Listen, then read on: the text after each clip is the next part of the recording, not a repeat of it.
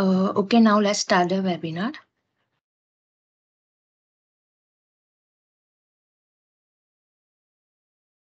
Good morning and welcome you all in this AI 900 session. Myself Archie this side. I'm a host for this webinar. Guys, if you have any question and queries, please put question on chat box. We will try to help you out.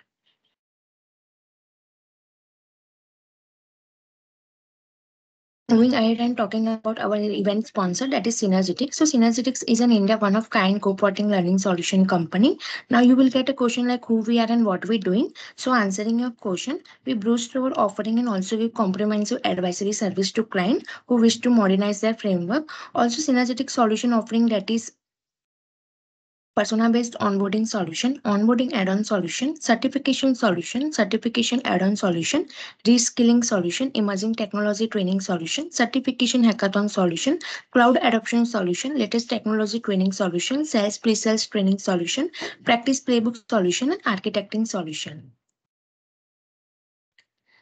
Then what this Microsoft certification does, it will give you complete learning experience. You will build confidence to appear for the exam and get certified. That is recognized. This is skilling journey. Here you can advance yourself. First, you have to complete fundamental certification. Then you can go with the advanced role-based certification and expert level certification. In fundamental certification, we are providing you 5 types of certification. That is ASIA 900, AI 900, DP 900, PL 900, and SC 900. In associate level certification, we are providing you AJ104, AJ204. Here you can see on my screen, there is lots of certification is associate level certification. In expert level certification, we are providing you AZ305, SC100, PL600, and AZ400. Also, we have specialty certification, that is AZR 120, AZR 140, and AZR 220. If you want any certification, you can contact us. I already shared contact details on chat box.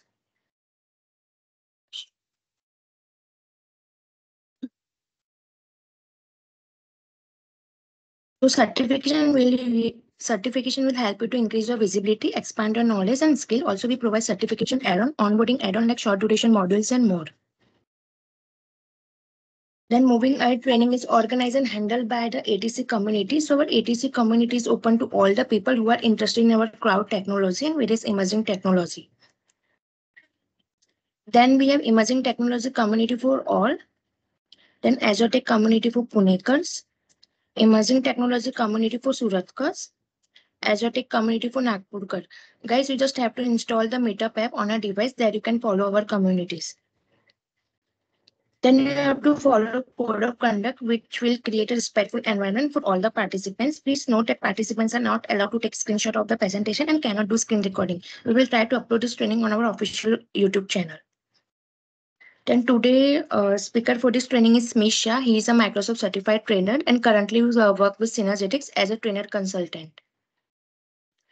Agenda for this webinar, you will get to know more about the topic and benefit of it. Also, we are providing you AI 900 learning achievement badge. Just you have to follow the step and you will get the activated badge. Make sure guys you follow us on our LinkedIn, Facebook, Twitter, YouTube for upcoming workshop and webinar. Thank you guys. Now I would like to hand over this mic our speaker Misha. He will continue ahead. Thank you, Archie. So, good afternoon, everyone, and let's start with our webinar. I'll just go ahead and share my screen. All right, I believe my screen is visible to all. Now, let's go ahead and before proceeding with the concepts of today's webinar, I would just like to give a brief introduction about myself. As Archie mentioned, my name is Smith Shah. I'm a Microsoft certified trainer, and I've been delivering training on data science related technologies since the past 5 years. And I've trained more than 7,000 students on various data science technologies, including machine learning, deep learning, and many more. All right, so that's just a brief introduction about me. Now let's go ahead. And what we'll do is we'll start with our webinar. So guys, in this webinar, will be focusing on AI and how we can use AI in Azure for your day-to-day needs. Okay, I repeat, in this webinar, we'll be focusing on AI, also known as artificial intelligence, and we'll be seeing how you can use the Azure Cloud Platform for your daily needs and how you can incorporate artificial intelligence into it. All right, fine. So in this webinar, we'll be performing three labs. Okay. The first lab that we'll be performing will be to analyze text. Okay. So we'll be having some text with us. And what we'll be doing is we'll be going ahead and we'll be using Azure and we'll be seeing how using Azure we can go ahead and analyze text. So for example, let's say you have some YouTube comments, okay, and you want to analyze that what is the sentiment of those YouTube comments, whether it was positive, negative, whether it was mixed. Okay, so we can go ahead and we can do that. We'll be seeing today how to analyze text. After that, we'll be understanding how to translate text. Okay, so let's say we have some review in Spanish language. Now you don't know what that review is saying. Okay, so if you want to translate it to any other language, let's say you want to translate Spanish review to a review in English language, we can go ahead and do that as well. Then the third lab that we'll be trying to perform is to translate speech from one language to another.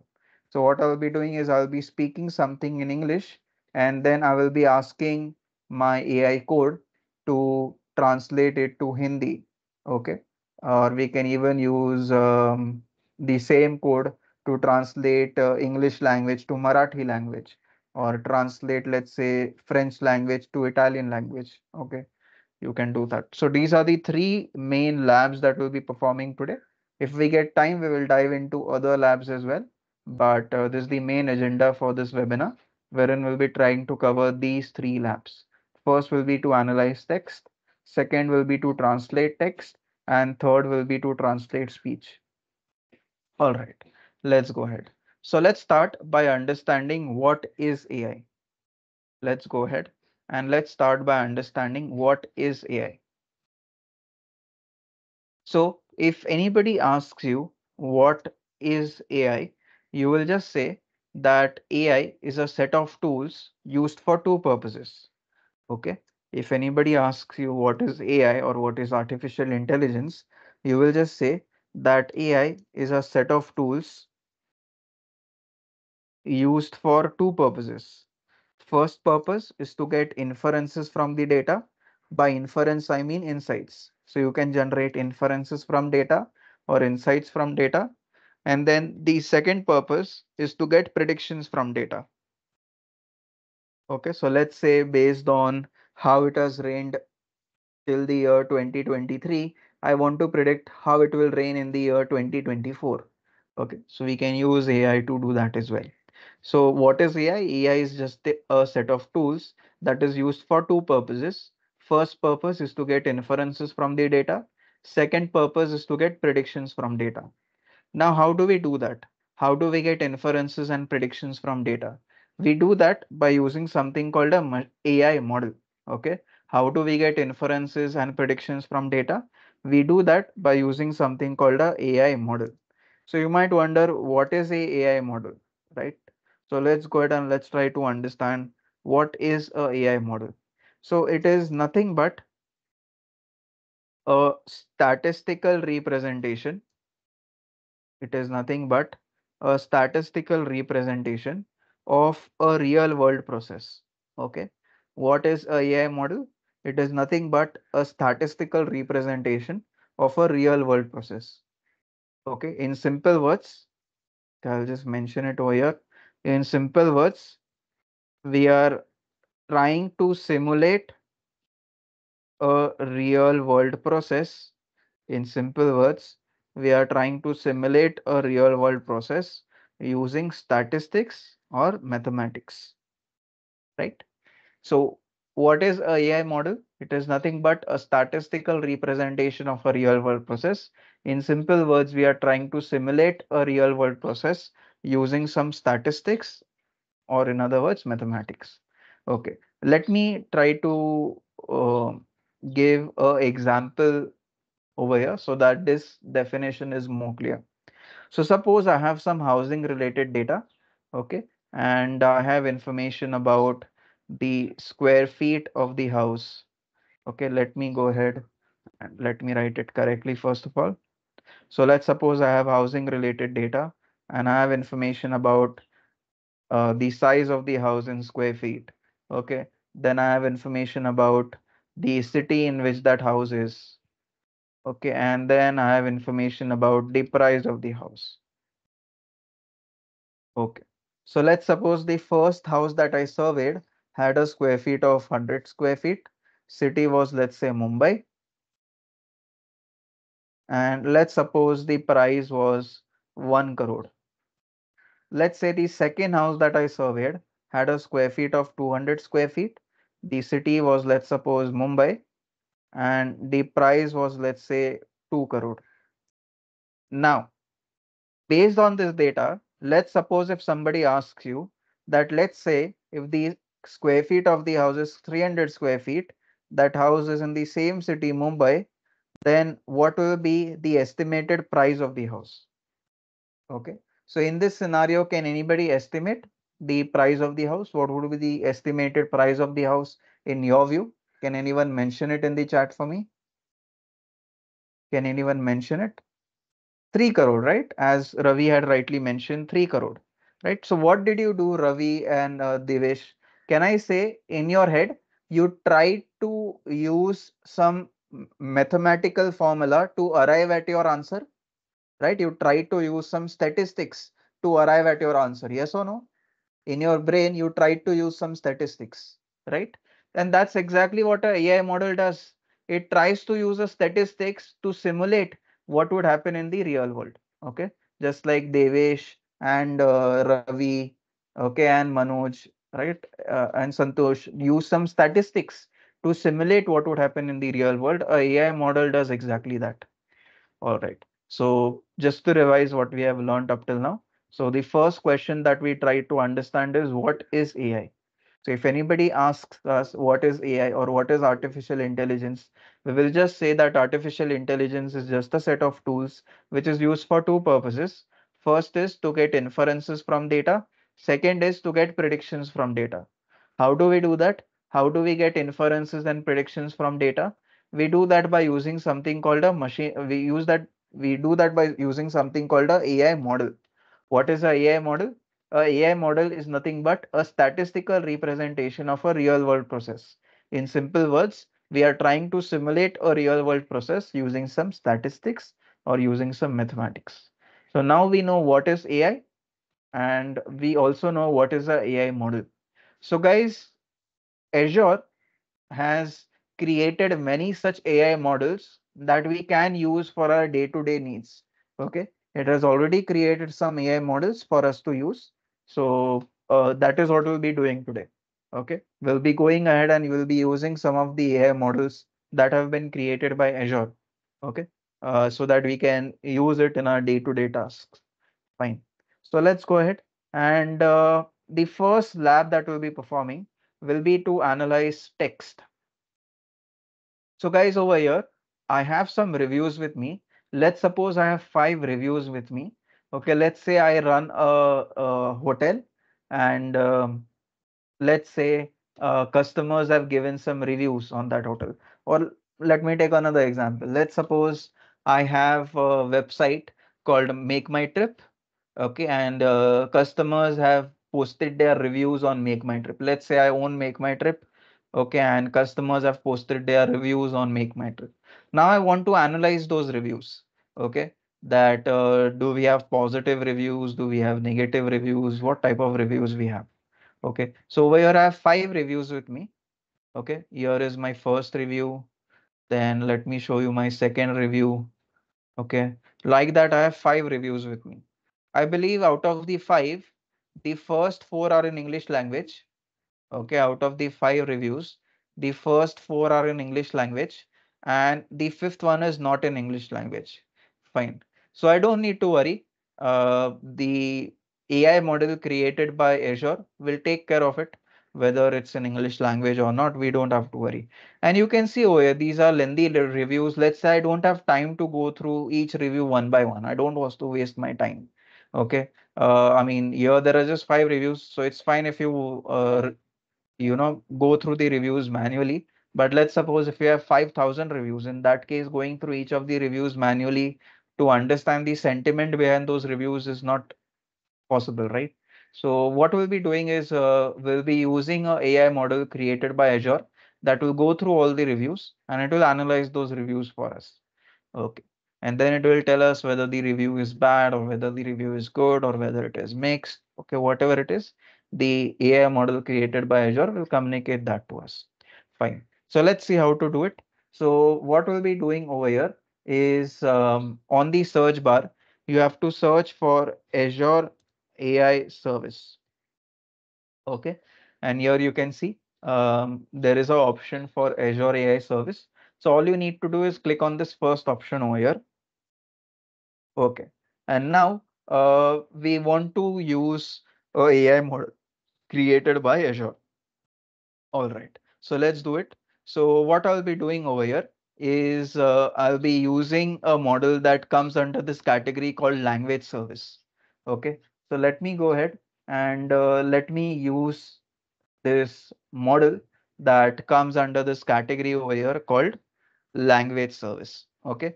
Basically, over here, the model under this category will help us to analyze the text written in any language, whether it is to analyze text in English language or to analyze text in French language, whatever language it is. Okay. The AI model in this category will help us to analyze text in any language. Fine. So let me click on it and I will say I want to create a resource over here. Okay. So let me go ahead and let me create a resource. Let me click on continue. And now over here, I can see a form that I have to fill. So let me go ahead and let me show you what do each fields in the form mean one by one.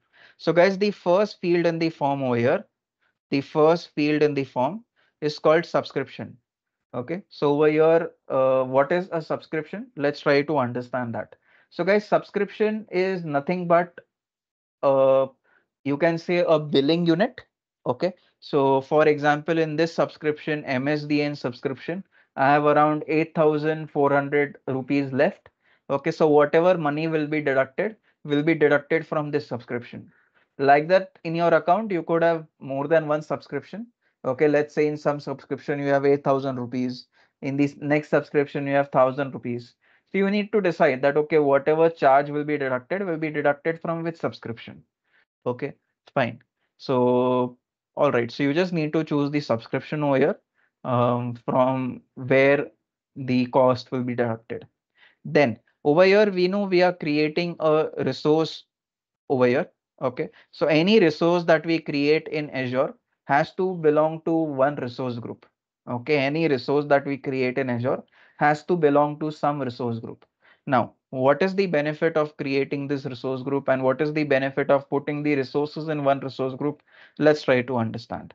So for example, let's say you are performing a project and you have created 20 resources for the same. Okay, let's say you have created 20 resources for the same. Let's say in Azure you have used SQL resource, you have also used the storage resource. Okay, you have also used many other resources. So let's say like that 20 resources you have used for your project.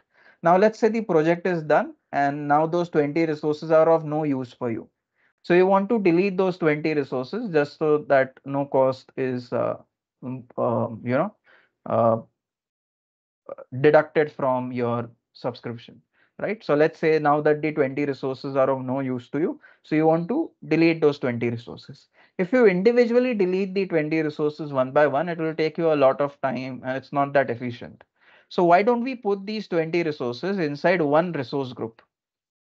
Why don't we put these 20 resources inside one resource group? And let's say I am done with these 20 resources, then what I can do is instead of individually deleting them one by one, I can directly delete the entire resource group only with help of that, all the resources within that resource group will automatically get deleted. Okay. So one benefit of putting resources in a resource group is life cycle management. That resources that have the same life cycle should fall in one resource group. Okay. What is the other benefit? Let's say you want to calculate the cost that your project um, you know, basically you want to calculate the cost incurred by your project. Now, how would you do it? Let's say your project had 20 resources. So will you go to each resource and see the cost, incurred by each resource one by one? Well, that will be very tedious. Okay, you will go to one resource, calculate the cost, second resource, calculate the cost, third resource, calculate the cost, and then at the end, sum all of the costs together. That is how you will find the total cost incurred by your project, but that is very inefficient, right? Instead of that, what you can do is, if these 20 resources, okay, that belong to one project are in one resource group, then you can directly see the total cost of all the resources in that resource group in one go. Okay, so it helps you to do cost management better. Okay, like that, basically, if you want to manage the resources in a better way, it's important that resources that belong to the same project are in one resource group. Now, if you put resources that belong to same project in different resource group, will it give you any error? No, it won't give you any error. It's just that managing resources becomes better if resources of same project are in same resource group. Okay, but if at all you put them in this different resource group, that's not a issue. Okay, you will still be able to do the task. It's just that management will be a little tricky for you. All right. So let me go ahead and let me create a new resource group. Here, if you already have some resource group with you and you want your resource to go into that resource group, you can. However, over here, I'll create a new one. Let me call it test resource group or test RG. Now, next what I need to do is for this resource that I'm creating, I need to select a region. Okay, so make sure that the region that you choose is closest to your user. Let's say I'm creating this resource for a client in US. So I'll make sure that the region that I choose is closer to US just to minimize latency. Okay. That's all. Let's say on the other hand, I'm creating this resource for a client in India. I'll make sure that I choose a region that is closer to India just to reduce latency. Here you can see there are multiple options for region available. Fine, I'll keep it default.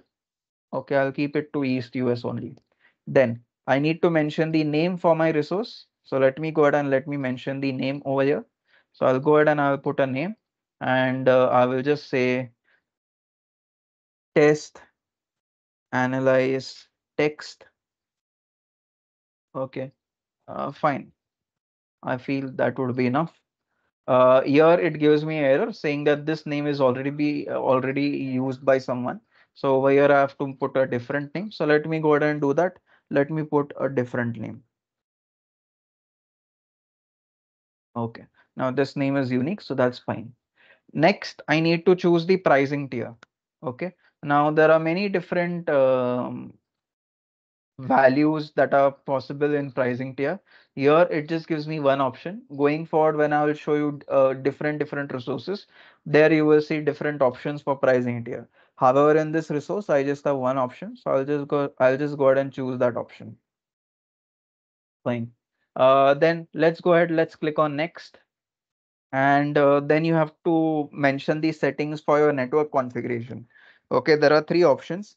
In the first option, what will happen is people will be able to get access to this resource on public internet. Okay.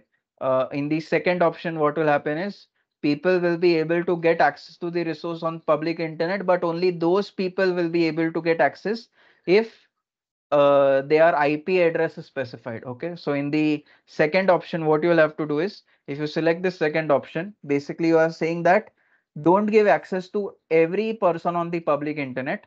Only those people that belong to these IP addresses, only they should get access. So let's say you want that only people of your company should get access. So what you will do is you will make sure that you mention the IP addresses of all the people in your company, and only the people in your company then will be able to get access. In the third option, guys, in this third option, okay, this option over here, uh, people won't be able to gain access to the resource from the public internet. You will have to configure a private network for the same, and only people that are trying to access this resource using the private internet will be able to gain access. Fine. However, I will keep it default. I will make sure that I choose this option saying that any person on the public internet can access this resource. Okay, let me click on next button. And here I have some settings to specify for identity. So let's go ahead and let's try to understand it. So what is system assigned managed identity? So this is like a built-in ID card for the resource. So if you turn it on, Azure will create and manage this ID for you. Okay. So that the resource can use it safely to talk to other Azure resources without needing separate username and passwords. So this is like a built-in ID card for your resource. And if you turn it on, Azure will create and manage this ID for you. Okay.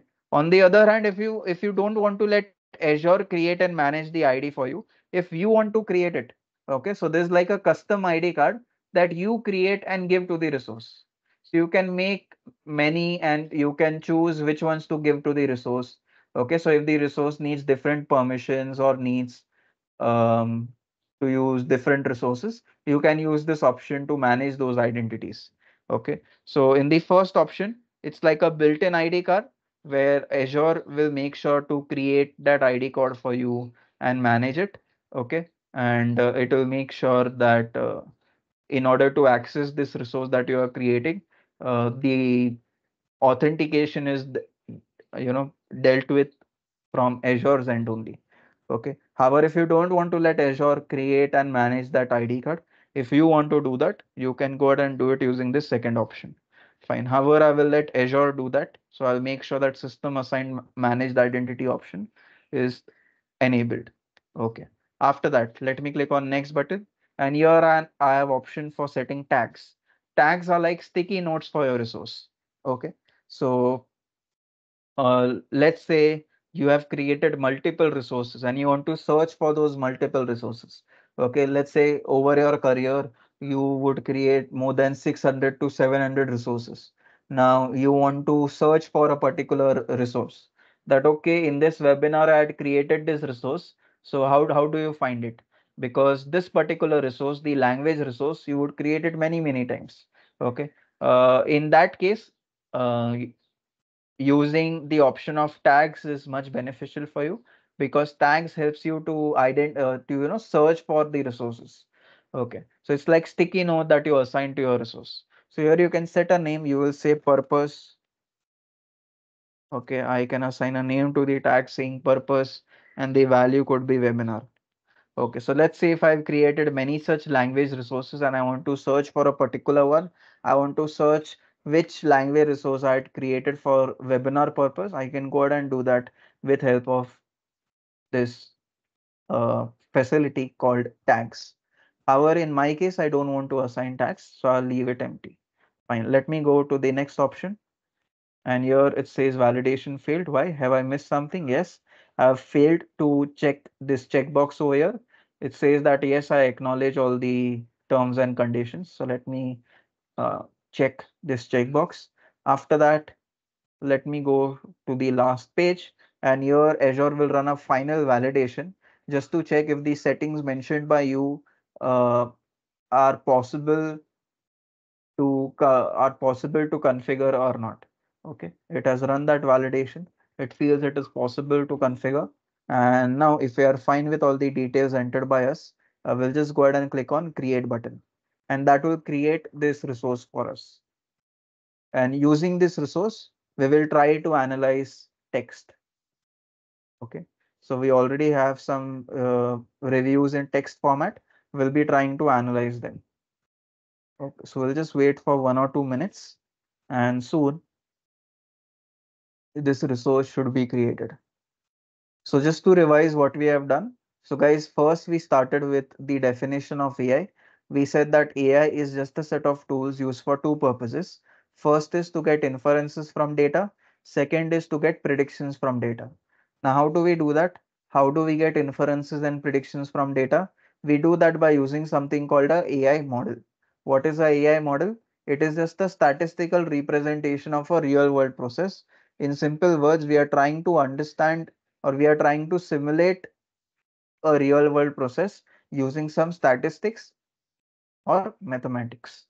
Okay. So those were the two definitions we had learned. First was what is AI. Second was what is a AI model. Then we said that in Azure, there are many such AI models that are created that you can use for for your day-to-day needs. Today, we'll be focusing on three such AI models.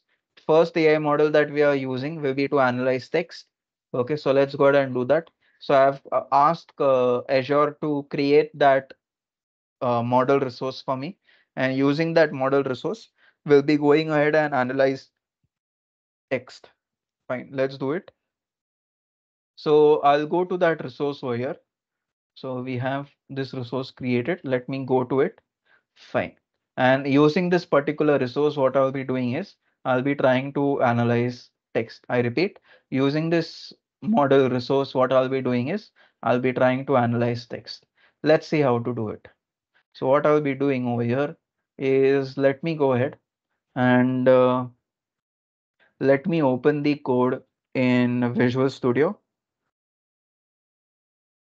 Okay, I'll just be opening it up in Visual Studio over here. Here it is. And I'll do one thing. Let me go ahead and create a file. I'll do one thing. Just go back and let me open up Visual Studio in this particular folder.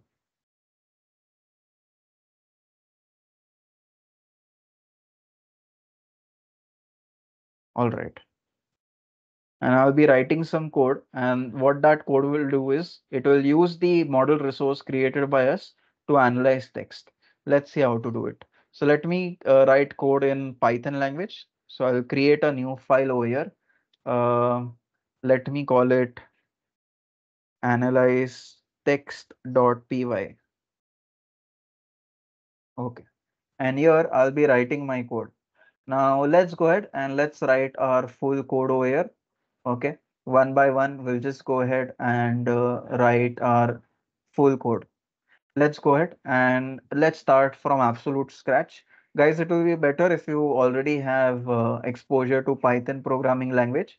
In that case, you will understand the code in a better way.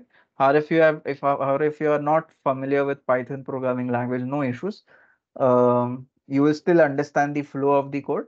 Okay, maybe the syntax of the code you will have to learn, but you will still understand the flow of the code. Okay, fine. Let's go ahead. And what I'll do is I'll just go ahead and I'll try to first, import all the necessary libraries. So let me go ahead and do that. So first I'll import all the necessary libraries. So in order to access the model resource that we created, we'll have to provide some credentials.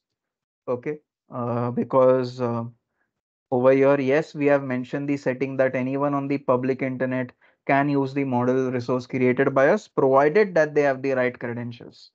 Okay, so we'll have to provide some credentials. So I will import the necessary library for it. Okay. Similarly, what I will do is in order to analyze text, we'll have to use this model resource over here. So let me go ahead and let me import the same. Let me go ahead and let me import the same. So I'll import a class that will help me to analyze text. Okay, I'll import a class that will help me to analyze text. Fine. Let's go ahead now. And what I will do is, in order to access that model resource that was created by me, I will have to pass two things. First is the link of that model resource, and that I will get from this section called keys and endpoint. Okay, so let me go to keys and endpoint section. And what I want is link to that resource, or in other words, the endpoint to that resource. Okay, this is what I want. Fine. So I'll just go ahead, copy it and paste it in my code. So let me go ahead and let me paste it in my code over here.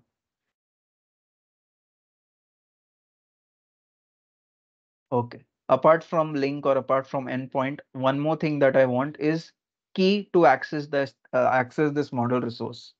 Okay. So here you have two keys. It's just like in your house, you have two keys, right? So that if one key gets lost, you at least have the other key that you can use.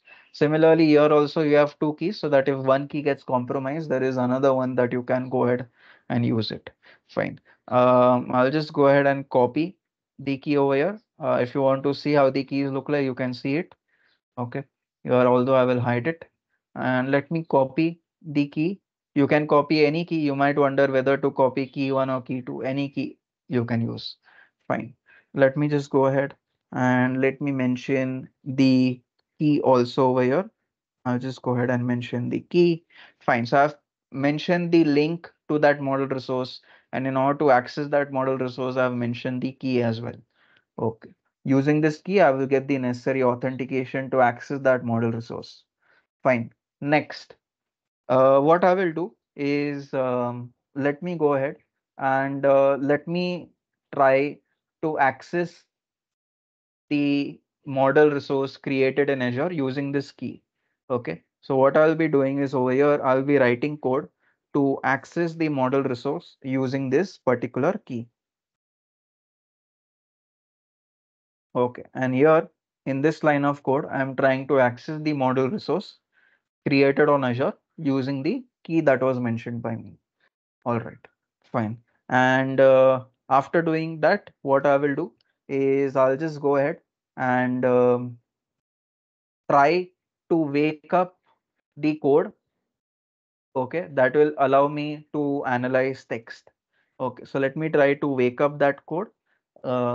Since you are not, since most of you guys would not be familiar with Python programming language, I'm using this basic term over here called waking up. But those of you who are familiar with Python programming language, basically here what I'm doing is I'm creating an object of this text analytics client class. Okay, I'm creating an object of this class. For those of you who are not familiar with Python programming language, just understand like I'm trying to wake up the um, text analytics model. Okay, fine. So let me try to wake it up. In order to wake it up, I will have to mention the necessary details. I'll have to mention the link of the model resource that I want to wake up. Okay. After that, I will have to mention the credential in order to access that um, resource.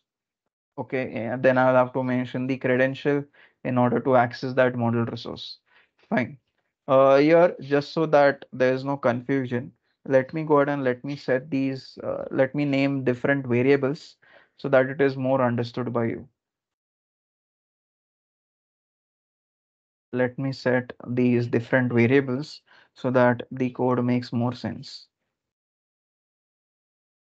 All right, fine. So here I'm trying to wake up the model resource. In order to wake it up, we'll have to mention what is the link of the model resource that we have to wake up. And in order to access that model resource, what is the credential? All right, fine. Then let's go ahead. And what I'll do is I'd already stored my reviews inside this folder called reviews over here. So there's a folder called reviews wherein I've stored my reviews one by one. Okay. So what I'll be doing is I'll be going ahead and first I will try to print those reviews for you.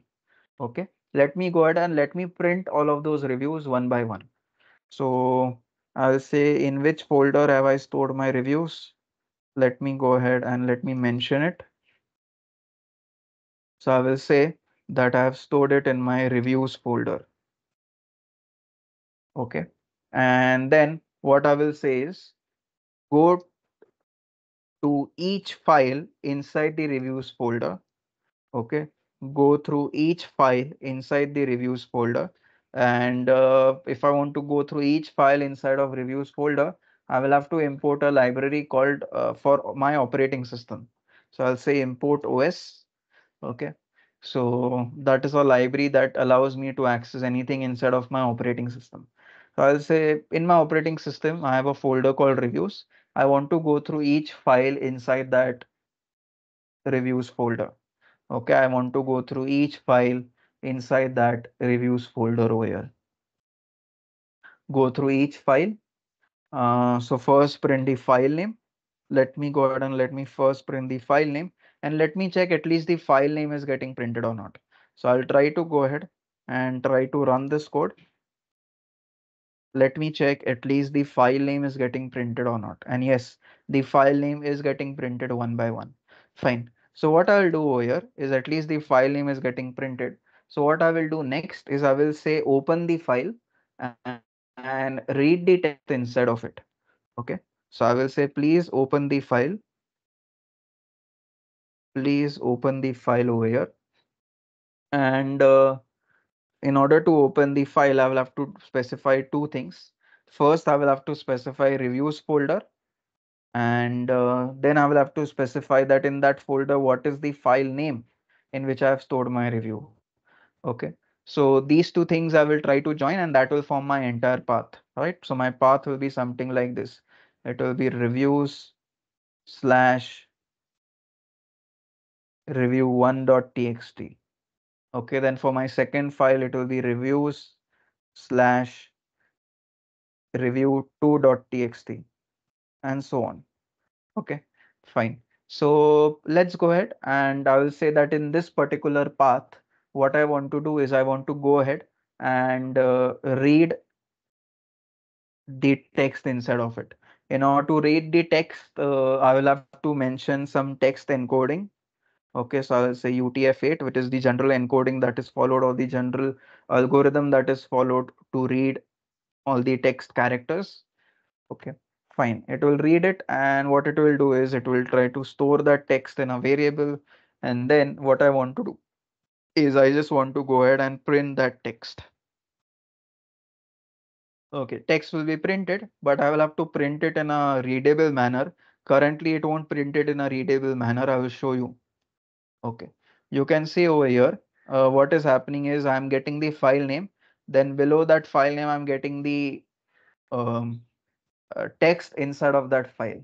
What I will do is currently it is very untidy, because then suddenly uh, the content of review2.txt starts, and after that review of the review inside review3.txt starts, and so on. So in order to print it in a much more better way, what I will do is just this. I'll just say that make sure that before the file name you put a new line. Sorry, or I'll just say just put these underscores and then introduce a new line after that. Okay, now let me go ahead and let me show that to you. I'll just go ahead and run the code. Okay, now you can see a proper separation, that okay, there's review1.txt after, and inside of that there's the particular review that we have. Okay, after that there is a good separation, and then it says we have review2.txt. Inside that is the review that we have. Okay. Now what I want to do is I want to go ahead and I want to detect in what language this particular um, review is written. So let me go ahead and let me mention the same. So in order to do that, I will use the code that I had woken up in line 9. So let me go ahead and let me save the woken up model resource on a variable. I'll say model, okay, cog underscore model. Fine. And then I'll use that woken up model resource. And I will just say that please model resource help me to detect the language. Okay. Please help me to detect the language. Language in which document? I have already mentioned the document over here. The whatever text is there in that document is present in this variable. So I'll just pass that variable. Okay. And it will go ahead and it will try to detect the language for us. However, along with the language, it will try to print other things as well, which I don't want. First, let me just go ahead and let me check what other things it prints.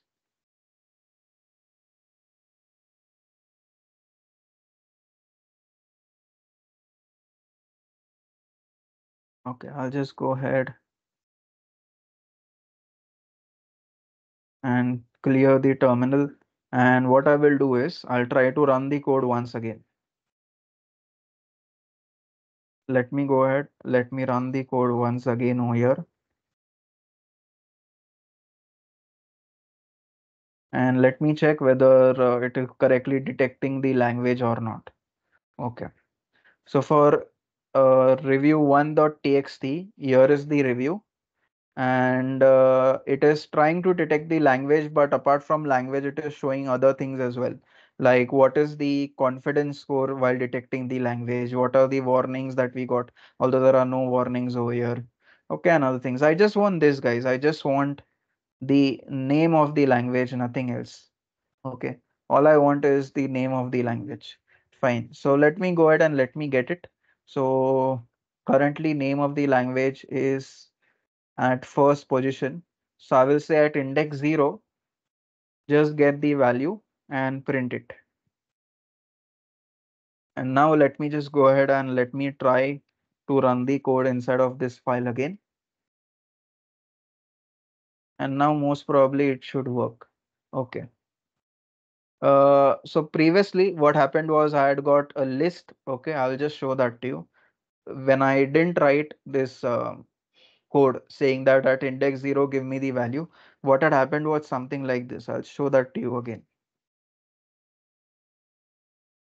Okay, so for example, you can see this review1.txt. We have the review inside of it, and then this code. Okay, this code is giving me this particular result. You can see the result is in the form of a list. You can see the square brackets at the start and end. Okay, the result is in the form of a list. So what I'll do is currently inside that list I just have one element. Okay, this entire thing is one element only. Fine, so I just want to get that particular element. So what I will say is obviously the first element inside the list will be at index 0. So I will say index 0. Fine, with that what will happen is you won't get the entire list, but you will get the entire content in that list. Okay, I don't want those square brackets. I want the content in those square brackets. That's what I want. Fine. All right. And you will see that once I do that, I won't get those square brackets now. I'll get the content in those square brackets. And now you can see I don't get those square brackets. I am getting the content inside those square brackets. That's exactly what I wanted over here. Now the square brackets are nowhere to be seen. Fine. And what I will do is over here, I will say print the language. So the language is stored inside this key value pair. Okay, so we have first key value pair saying ID is my key and 0 is the value. In the second key value pair, I have a key called primary language, and the value to that key is this one. Okay, fine. This is my value of interest. This value of interest will be available in using which key? It will be available using a key called primary underscore language. Fine. So I will just go ahead and mention the same, that please go ahead and inside you will have a key called primary underscore language. I'll say primary underscore language.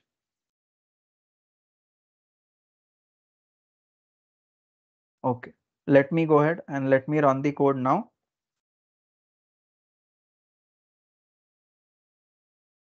Fine.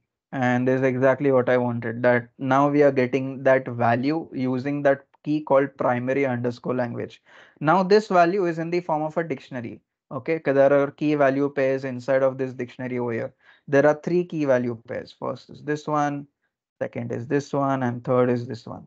Okay, currently I'm only interested in the first key value pair, and in this first key value pair I'm mostly interested in this value. Okay, which says English. Okay, so this value will be available using which key? It will be available using a key called name. Okay, so I'll just say that get me the value using this key called name. And whatever is that value, I'll just print it to the user saying that, okay, this is my language detected. Okay, this was the language detected. Fine. Let's go ahead and let's run our code once again. And with this, what we are doing is we are detecting the language. Okay, so you can see in review1.txt, this was the review and the language detected was English. Okay, then similarly in review 2, review 3, review 4, same thing has happened. In review 5, you can see this was the particular review and the language that is detected is French language. Fine, so this is what I wanted. So this is fine. This is exactly what we wanted over here. Now, after detecting the language, I want to do more analysis. Let's say I want to analyze the sentiment in behind that language. What would I do? Let's go ahead and let's try to understand it. So I will use my woken up model and I'll say, okay, model, now that you have woken up, I want to analyze the sentiment in that language, whether it was a positive uh, review, whether it was a negative review, whatever it was. Okay. So I will pass the document that I want to analyze, or I should say the review that I want to analyze. Okay, fine. So I'm just passing that review and it will just go ahead and analyze that review for me and it will print the sentiment then. Fine. So let me just go ahead and let me check what value we get over here. So I'll say print the sentiment analysis.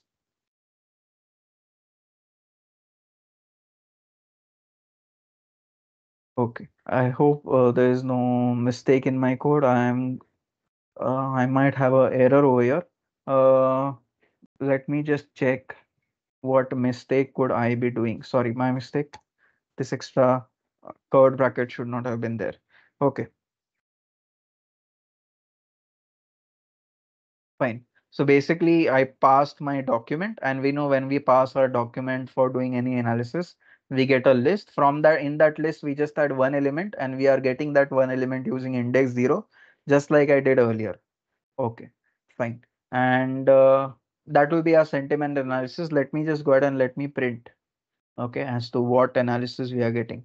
Okay, here I'm having an error. It says there is a mistake, and yes, there is a mistake. There is a spelling mistake. Instead of SE, we should write ZE. Okay, so there was just a mistake in my code. Let me correct my mistake, and after that, it should work. Okay, and you can see for every review over here, it is printing the sentiment. So for example, in review1.txt, this was the review. The language detected was English, and you can see the sentiment analysis. It is giving you a lot of analysis. Here, I just want one thing, guys. I just want that whether the sentiment was positive or negative. Currently, you can see the analysis is given to me in the form of a dictionary. You can see the entire value is surrounded with curly braces. That means a dictionary. Here I just want to focus on this one particular key value pair, this one. Okay, just to say whether the sentiment is positive or negative. So I want to focus on this particular value. In order to get this particular value, I'll have to use this key called sentiment. Okay, so let me go ahead and let me mention it in my code that please give the value which is there um, across this key called sentiment. Fine, it will give it to me, and whatever is the sentiment, it will print out to me. Fine, so let me go ahead and let me mention the same. I'll say sentiment of review. Fine. And now let me just go ahead and check. You can see the code works. And now let me show you the output of the code. You can see in review1.txt, this was the review. The language detected in it was English. And you can see the sentiment of review was positive. Okay. Similar now in second review though, the sentiment of the review was negative. You can even check over here. It says that internet was not working, so on and so forth, right? So our AI model analyzed that and it told us that okay, the sentiment of the review is negative. Okay. In the third review, the sentiment of the review is mixed. Okay. In the fourth review also it is mixed. In the fifth review, the sentiment of the review is positive. Okay. So you can do analysis like this. So you can analyze the language in the text. You can analyze the sentiment in the text. Let's say you want to analyze the entities um, in that particular text. You can go and do it. So you can see that, okay, what are all the important entities that were mentioned? And by entities, I mean places, people, organizations. So what are the important entities mentioned in those reviews? So you can do that as well. Okay. It's called entity recognition analysis. So for example, I'll use my woken up model and I will ask my woken up model to recognize entities. Okay. By entity, I mean any person mentioned in the text, any place mentioned in the text, any organization mentioned in the text. Okay. So if you want to recognize those, you can go ahead and recognize that as well. Fine. So I'll just say that I'm passing you the document. Inside the document, um, read the text inside of it. Recognize the entities mentioned in those texts. Okay. And we know that will give me a list. So from that list, give me the first value inside the list. First value inside the list will be at index 0, right? We know. In order to access first value inside the list, we have to use index 0. In order to access second value inside of list, we have to write index 1 and so on. Fine. Python developers would know that. All right, fine. Let me just go ahead and let me print and let me check what happens over here. I'll just go ahead and check what happens.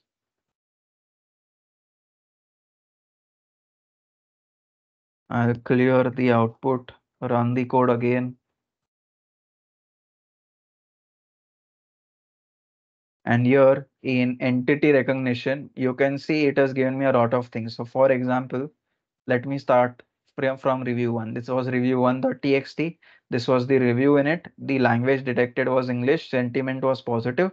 However, when we try to recognize the entities, it is giving me a long analysis over here. Okay. What I am interested in is um, the entity, you can say name and entity category. Okay. So that particular thing is available over here. Entity name, for example, it's staff. And what is the category? It belongs to person category. Fine. So I want this. This is available inside of my second value over here. Okay. This is inside of my second value.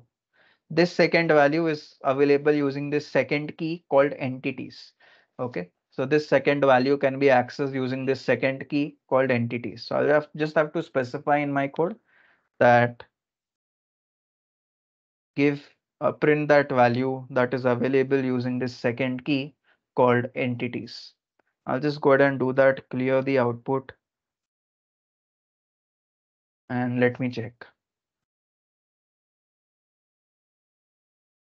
So over here, you can see now it is only giving me that second value that I wanted. Okay, but it's still a long value. What I want is from this long value, I just want to check the name of that entity and the category that the entity belong to. Fine. So I will just go ahead and I will say that print the name of the entity. So I'll say dot text. Okay. So I believe this should be fine. I'll just go ahead and try to run this code.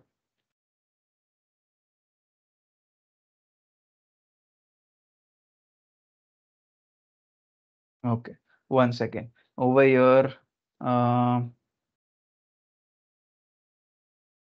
I'm getting the entities. Let me just store it in a different variable. I don't want to pass it inside.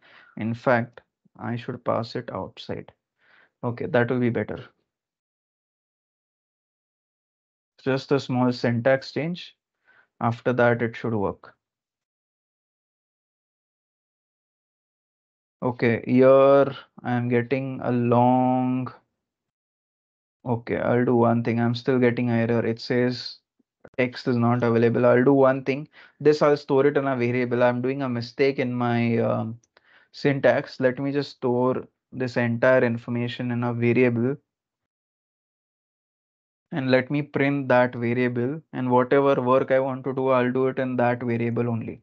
Fine. Let me just go ahead, run the code one time just to check that long output that we are getting. And fine. For example, in review one.txt, this was the particular review.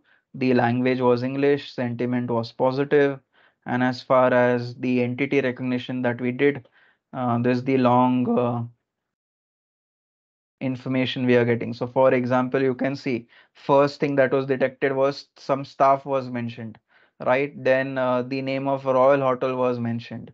Then the name of London was mentioned. So as I said in entities, You will have people, you will have places, you will have organizations. So all of those entity names that I mentioned uh, will be displayed to you over here. Okay, so what I want is just this. I will say that, okay, you have lots of entities mentioned. So I'll have to use a loop, because if I just write dot text, it won't work because I don't have a single entity with me. I have multiple. So I'll have to mention a for loop. I'll say for every entity in this collection that I have, please go ahead and print the entity name. And apart from entity name, also print the category of the entity. Okay, also print the category of that entity. So for example, we know some staff is mentioned, and the category that it belongs to is person type. Then the next entity that was mentioned was Royal Hotel, right? The name of that was mentioned. Which category it belongs to? Location. Okay, like that. Fine. So over here, I'll also mention the category of the same. All right, that's enough. I'll just go ahead and try to run my code over here, and this should be enough to get our desired result. Let's check.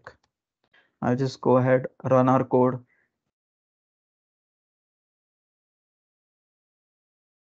And yes, this is exactly what we expected over here. So for example, in review 1.txt, this was the review. The language detected was English. Sentiment of the review was positive. Yeah, and you can see the entity and the category of those entities mentioned.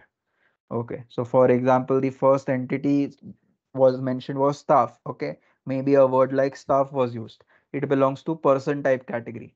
Then Royal Hotel term was used. It belongs to location category. In order to make it more better, what I will do is I will just say that now uh, my entity recognition analysis is going to start.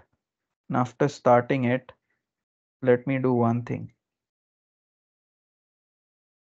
The name of the entity and the category of entity I'll separate with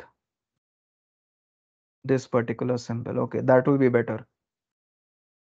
Fine. Let me clear the output. Let me run it once again.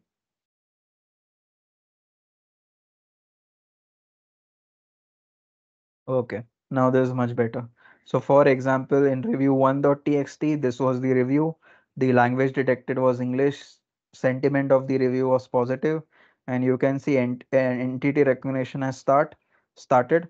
And you can see the name of the entity as well as the category that it belongs to. So fine, over here we have done an analysis on some text. Okay, and that analysis we have done using a AI model that was already there in Azure. We didn't create the model ourselves. We just used the AI model that was created in Azure. Okay, fine. And hardly some rupees will be deducted from my account. Okay, hardly, I would say 5 to 10 rupees because over here the text was small. Obviously, if the text is big, then more rupees will be deducted. Fine. All right. So over here, we have performed our first lab, which is text analysis. Okay. Up till now, guys, is it making sense? The first lab that we performed, although if you are new to Python, the um, syntax of the code you would not understand, but I hope the flow of the code made sense. Okay. So this was our first lab that we performed over here. Manoj, Devesh, Ravi, understanding, guys? Santosh. Yes. Okay. So this was our first uh, lab, guys. Now, let me go ahead and let me move on to our second lab. In the second lab, what we'll be doing is we'll be trying to translate text. Okay. So if we have our text in one language, let's say English language, I want to convert it to French language, something like that. Fine. So let's see how to do it. So let's move on to our second lab now, and we'll be trying to understand how to perform that second lab. Okay, so first I'll close all of this code. We are done with our first lab. Okay, and let me move on to the second one. And just to give you a sense of how much cost it would have deducted, let me go to subscriptions and let me check. So I'll go to cost analysis and it will give me an analysis of how much cost was deducted for that particular lab that I performed.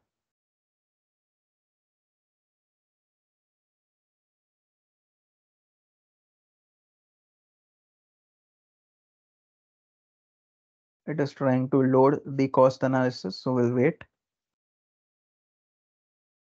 Okay. And here I'll try to get it based on, let's say, resource group. So I had already created a resource group. Okay. Uh,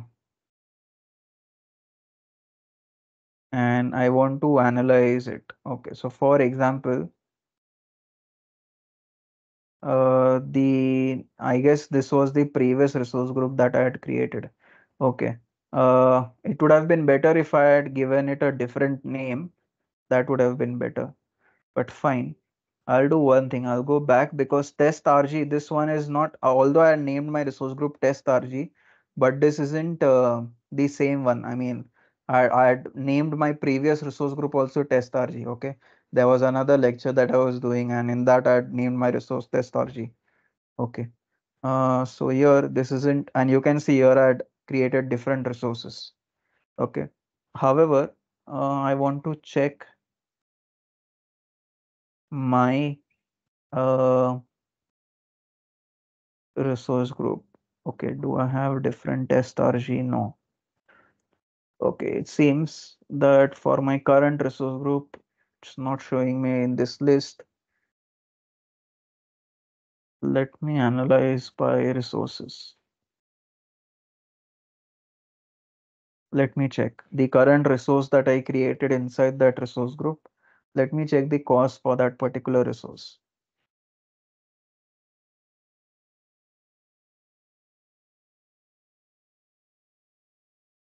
Okay, and let's check. Do we have that resource available to us? Uh, okay, here I'll just try to sort it. It's already sorted though. I'll just check. Do I have it with me? It was called what? I believe my resource was called Analyst, something like that. Is it updated over here? Let me check. If it's updated, then I'll be able to see it. I just want to show you that the cost is not too much. That's all. Okay. It seems it might not have been updated over here. That's fine. It seems it might not have been updated. Okay. Anyways, my main goal was to show that the cost is not too much. Although there is another way I can analyze this, which is that I'll just try to refresh. And I believe before I started my lecture, cost was 8,498. Now let me check. Although I got a notification saying I have the same cost left. Okay, I have the same amount left. Okay. So it seems it has not updated because when I started my lecture, it was 8,498. Now also is the same. Okay, so it seems it has not updated over here. But fine, even if it updates, I just wanted to show to you that hardly some rupees will be deducted. Okay, so it's not that costly. That hardly some rupees will be deducted. Although before I started this webinar, at that time also I had the same credits left. Now also I have the same credits. But that is because this updation has not happened. Okay, fine. It might be doing it after a few hours or so. Anyways, I just wanted to show to you cost is not too much. All right, after its update, after that cost gets updated, at that time we'll be able to see it properly. Anyways, our first lab is over. Our first lab was to analyze text. Now what we'll be doing is we'll be trying to perform our second lab now. So let's go ahead and let's try to perform our second lab. In the second lab, what we'll be doing is we'll be trying to translate text. In our first lab, we tried to analyze text. In our second lab, we'll be trying to translate text. Let's see how to do it. So in the search bar, just search for Azure AI service. And let me click on that option for Azure AI service. Now, if you want to use anything inside Azure AI service, you will have to use it as a resource. Okay. So let's go ahead and let's um, use something as a resource. What I want to do is I want to perform my second lab, which is to translate text. Okay, so I will create a service that comes under the translator category. Fine. Let me go ahead and let me click on it and let me create a service that comes under translator category. I'll click on create button to create that resource over here. I'll make sure that the resource is inside this resource group called test RG. Okay, you can keep it in a different resource group also, does not matter. However, the previous resource that we created just 30 minutes back and this resource we are creating uh, have the same life cycle, right? For example, after 2 hours, they will be of no use for me. So I'll be deleting them. So if those resources are in same resource group, it will be much easier for me to delete them in one go. Okay, that's all. Anyways, let me choose a region. I'll select East US. Name for this resource, let me give it a name saying test, or let me call it translate text webinar. Then a pricing tier. And now you can see different options for pricing tier, right? Let's go ahead and let's try to understand. So here the first option that is shown to you is standard S1. So this is a pay as you go tier where you pay for the number of characters you translate without any monthly commitment. Okay, to character means anything that you can type on your keyboard. So for example, you can type alphabetical characters, you can type numeric characters, you can type symbolic characters, you can even type a space character, right? It's called a white space character, by the way. So if you type space, okay, just if you press space key, that's called a white space character. Fine. So anything that you can type on your keyboard is called a character. Okay, so standard S1 is a pay as you go tier where you pay for the number of characters that you translate without any monthly commitment. So this option is suitable for those who prefer a flexible spending model based on actual usage. Then the second option that is available over here is called C2. So this tier offers a monthly commitment of 62.5 million characters. It's meant for applications with a higher volume of translations where the usage is predictable and a commitment can reduce the cost per character. Okay. Then the next option is C3. So similar to C2, this tier offers a higher monthly commitment of 250 million characters, providing a larger scale for users with even greater translation needs. Okay. Then you have C4. This tier increases the commitment further to 2.5 billion characters per month. Okay. This is suitable for enterprise scale applications where they have extensive translation requirements. Then you have D3 pricing tier. Okay, this is the highest commitment uh, tier displayed with a massive 675 million characters per month. Okay, uh, it's tailored for largest translation workloads. Uh, so okay, so you can, if you want to choose this option, you can. Okay. However, in the last four options, guys, yes, per character they will be cheaper for you, but you have to put a monthly commitment. Okay, it's like you will be paying a fixed cost for 62.5 million characters. So even if you use 30 million characters, same cost. Even if you use 62.5, even if you use 60.62.5 million characters, same cost. Okay, but per character cost will be lower in these last four tiers. Okay, whereas in the first tier the per character cost will be slightly higher, but it's more flexible because you will only pay for what you use. Let's say you're only using 100 characters, then you only pay for 100.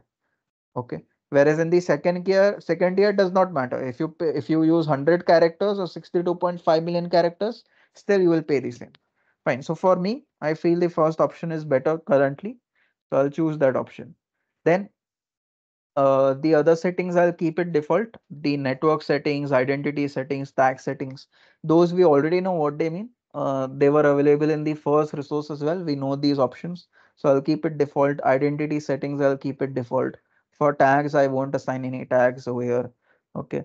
And let me just go ahead and try to create this resource. This resource I'm creating for my second lab. Let me go ahead and let me create this resource. And you can see over here I have created it. So once it's fully created, what we'll do is we'll be writing code wherein we'll be trying to use this model resource that we have just created. So our first model resource that we created was used to analyze text. However, this second model resource that we are creating will be used to translate text. Okay. So let's go ahead and let's see how to do it.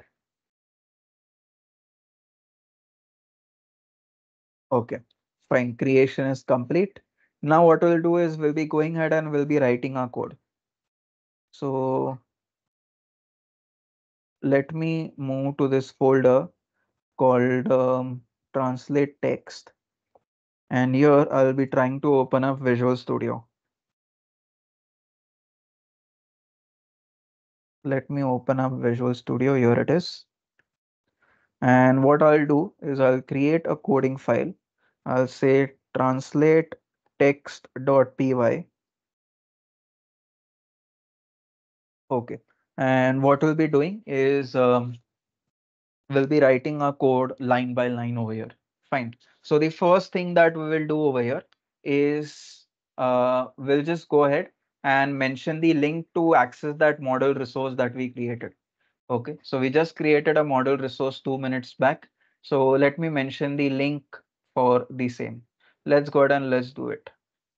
So in order to get it, I will have to go to this section called keys and endpoint. And here I have the endpoint available with me. So let me go ahead and let me use it. I want to perform text translation. Okay, so let me copy the link for the same. And that link, I'll paste it over here.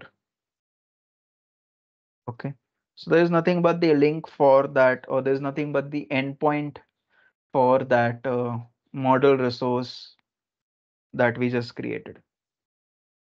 Fine, you can call it endpoint, you can call it link, it's fine, the same thing.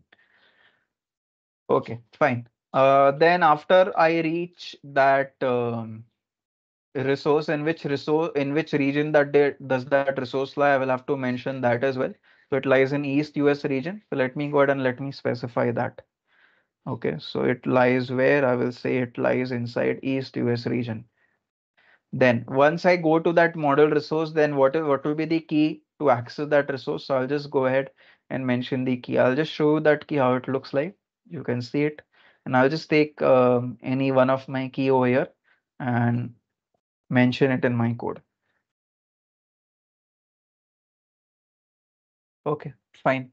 Now let's go ahead, guys, and what we'll be doing is we'll be trying to first of all print the text inside the review files that I have the same review files that I had used in my first lab. Same review files I'll be using in my second lab as well. Okay, so let me go ahead and let me write the code to print the text inside these reviews. We already know the code for the same. Okay, so what I'll be doing is I'll say what is my reviews folder. In fact, instead of wasting time, let me just go ahead and let me get the code that I used for my first lab. Okay. This was the code that I had used to print the text inside those review files. Same code I'm using over here. However, in order to, before using it, what I'll have to do is I'll have to import the OS library, which is used to deal with anything inside of my operating system. Anyways, over here, first thing is to print the text inside of these review files. We had already understood the code in our first lab. Same code I'm using it in my second lab. Okay, let me go ahead. Let me run this code. Let me check. And here you can see, yes, I have the reviews printed, or I should say I have the text printed inside of all of the review files. All right. Now, next, what I'll do is I'll try to detect the language. Once I detect the language, I will ask my model resource that I've created to convert the text from one language to another. Okay, fine. So let's do it. So let's see how to do that. So first of all, I'll have to construct the entire URL. So URL will be this link to my model resource. Plus, I will add another extension to it. I'll say slash detect. Okay. So basically, after this link, another text will be added called slash detect. That will be the entire URL. In that URL, basically, there will be a model that will try to detect the language of the text. Fine. So this is my entire URL. I'll just go ahead and pass a request to that URL. In order to pass a request, I will have to mention some of the settings over here. So let me go ahead and let me mention the parameters first. Okay, so I will say this link that I've used, in that link, we know that we'll be having a model behind that link. What will be the version of that model? I will say 3.0. Fine. After that, I will say that any other necessary settings that I want to specify, I can go ahead and specify it. So in order to access the model inside of this URL, I'll have to mention some necessary details. Like for example, what is the key, what is the uh, region in which that model rise and so on. Okay, those necessary things that are needed for authentication, I'll go ahead and mention the same. So let me go ahead and let me mention the same. I'll say what is the key. Okay, and my key is stored in this variable already. After that, let me go ahead and let me also mention the region. Okay, so my region is also stored in this variable over here. Fine. And all right. And I'll be passing some information to my model. I have currently not passed any main information, but that main information, the main content will be of which type? So I'll say content type will be of JSON. JSON means what? That it will be in the form of key value pairs. Okay, I will be passing some main content and I will show you what I'll pass. Okay, but I'm saying that main content will be in the form of JSON. JSON means key value pairs. Okay, Python developers would know what key value pairs are. But anyways, now let me pass the main content. Okay, fine. It will be a collection, but inside that collection, I'll have a key value pair. As I said, my main content will be in the form of key value pair. And what text I'm passing for the model to detect the language from, my text is available in this variable called text. Okay, that entire variable I'll pass over here. Fine. So I've mentioned the necessary details, the parameters, the headers, the body for the request. Now let me go ahead and let me actually make the request. In order to make the request, I'll have to import the request library. Once it's imported, what I will do is I'll just tell my code that please go ahead and post a request to that link, post a request to that URL. This was the URL that we had generated. Post a request to that URL, wherein make sure that you pass the parameters. We have already established the parameters. Okay, just so that there is no confusion, I'll rename that parameter. Okay, then what I need is I need the headers. I've already mentioned the headers over here. Let me rename it with a different variable. All right, the header information I'll pass. Then the main content that I need to pass, the main text that I need to pass from where I want to detect language, that is in the form of JSON. We know that.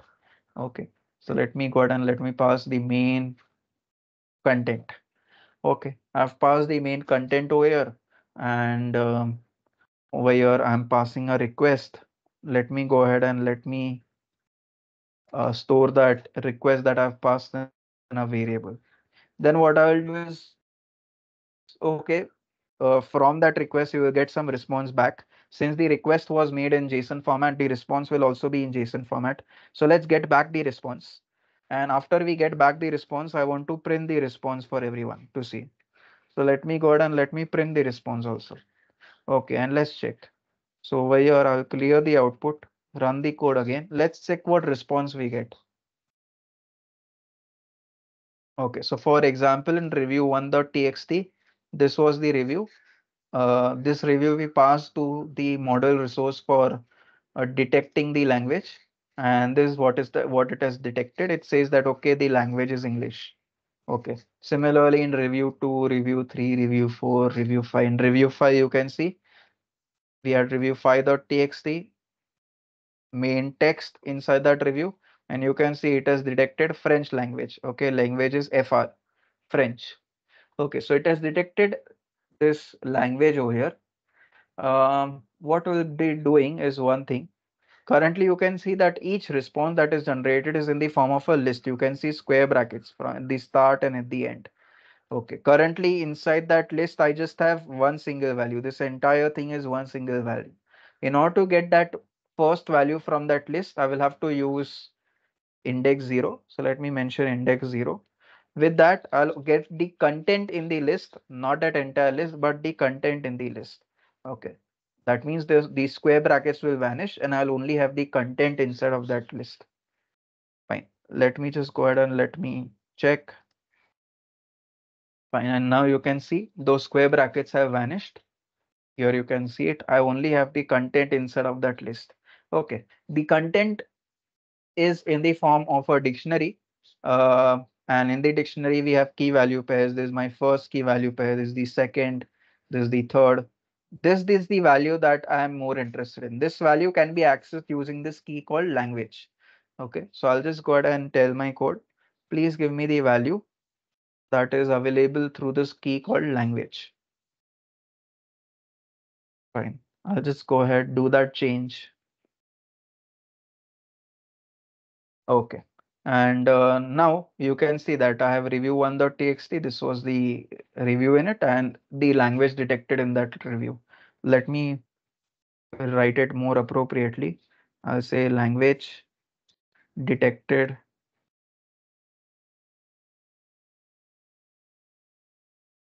is whatever. Okay. Let me clear the output, run the code again. Now you will see the language detected, but it will be written in a much more readable manner. Fine. So the language detected in first review is English. Similarly, in second, third, fourth, okay, in fifth review, it was French language that was detected. Okay, once we have detected the language, what I want to do is I want to translate it into any other language. What I want to do is, let's say I want to go through reviews, and if the language that was detected was not English language, I want to translate it. Okay, how do I do it? So I'll say, please check if the language that was detected in the review was English or not. If it was not English, then translate it. Okay. So what I will do is I will say, please check if this language that was detected, okay, or rather let me store this in a variable so I can use it in my code later on.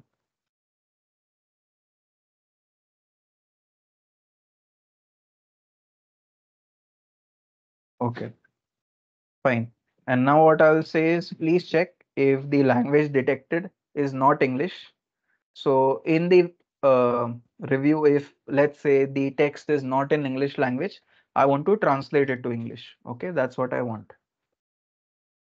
Okay. Now what I'll have to do is in order to translate, I will have to call another model that is there behind the scenes. Okay, so I'll have to construct a URL for the same. So what I will do over here is I will say that we have the main endpoint to reach that resource of the service that we created. Okay, and here I want to add another path called slash translate. Okay, here I want to add another path called slash translate. Okay, so basically at the end, translate will be added. That will be my entire URL. Now behind the scenes in this URL, some model will be there that will go ahead and do the task. What task that model will do? It will go ahead and translate it to any language that you want. Fine. So first I will have to mention some important parameters before passing the request. So I'll say behind the scenes you have some model. What is the version of that model? So I will say that the version is, let's say, 3.0. Okay. Let's say if you want to use previous version, you can use that as well. However, I will use the current one, which is 3.0. Then from which language? So I will say from the language that was detected previously. And do you want to translate it to which language? So I will say I want to translate it to English. Okay, fine. Then let me go ahead and let me specify the other important authentication details. Fine. So I'll go ahead and do it. I'll mention the other important authentication details, just like I did earlier. Same thing I'll do over here as well. Okay, same exact thing I'll do over here as well. Same exact thing. You can see. Fine. And then the main content. So let me go ahead and let me pass that main content. So just like I had done previously, same thing I'll be doing over here now as well. Okay. And that's it. What I will do now is I'll go ahead and pass a request. So just like I had passed the request earlier, I'll go ahead and do it now also. It's just that previously I had passed it to a different URL. Now I'm passing it to a different URL. Okay, that's all. Fine. And I'll get some response back. Okay, the request was in JSON format, so the response will also be in JSON format, and I'll get some response back. What I want to do is I want to go ahead and print that response. Okay, let me go ahead, let me print that response over here. Okay, and here I'll just say, fine. In fact, let me just stop my code over here. And what I want to do is this is it. I don't, over here, one small correction in my syntax. And after that, I believe this should be it. I don't think I need to do any other change. I'm fine with my code. However, is there a error? Let me check. Is there any other error that my code is suffering from? Mm, any other error? What could be that error? Any other error that my code is suffering from? Okay, let me run my code, and at that time I'll try to analyze those errors. Okay, it says from, oh sorry, my mistake. Here I forgot to put a comma here. Okay, here I had forgotten to put comma. That was the only mistake. Fine, I've corrected that mistake. Now let's run the code. Okay, so for example, for the last review, the language detected was not English. So since it's not English, it tried to convert it back to English. Okay, and I'm getting some output. That output is in the form of list. You can see square brackets over here. What I want to do is I want to get the content in that square bracket. Currently, I just have one element inside of the list. So in order to get that element, I'll have to use index 0. Fine, let's do that. Let's run the code. I'll get the main content. Okay, that main content is in the form of a dictionary. Uh, and here, this is the key of the dictionary called translations. And inside of it, we have this entire value. Okay, so in order to get into that value, first I'll have to use this key called translations. So let me go ahead and let me try to use the same.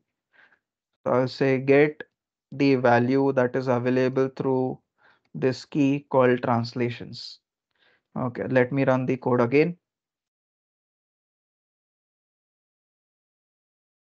Okay, now you're getting a list. So currently in the list, we have one element only, which is this particular element. In order to get the first element inside of the list, I'll have to use index 0. Let's do that. Fine. And we'll get the element inside of the list, not that entire list itself. Okay, now you have that element, and currently it is shown to you in the form of key value pair. This is the first key called text. The value in it you can see from year to year. Then there's the second key called to, and the value also you can see. Okay, so we have two key value pairs. I just want to focus on the first key value pair, whose key is called text. So I will say give the value whose key is called text. Okay, fine. Let me run the code. And fine, you can see for the last review, the language detected was French. It was not English, so it converted it to English. And fine, I'll just go ahead and print the same over here. I'll say translated review.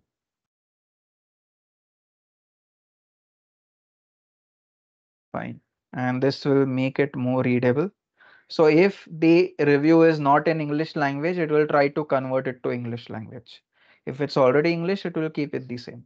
Okay, so for example, in review 5.txt, this was the review. The language detected was not English, so it tried to convert it to English. Okay, that's what it did. Fine, I can make it more readable by making sure that I put this in a, uh new line. Okay, let me put this in a new line over here. I'll just go ahead, put this in a new line. Similarly, the other print statements that I had, let me make sure that whatever they are printing, it's also in a new line. Okay, so for example, this one also should be in a new line. Okay, that's it. Now it will be more readable. Okay, so we know what this code does. It checks if the language of the review was English or not. If it was not English, it converts it to English. For example, this was the review in review 5.txt. The language detected was French. Since it was not English, it converted it to English.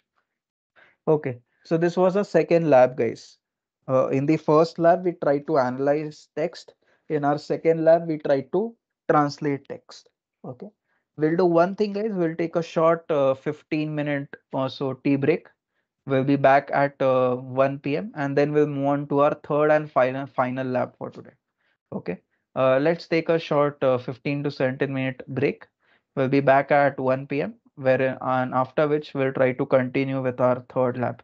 Guys, up till now, is it making sense? We have performed two labs already. Did the flow of the code make sense? Obviously, if you are slightly new to Python, the syntax you might have to learn. But I hope the flow is making sense to everyone. Ravi says we can also directly use this code.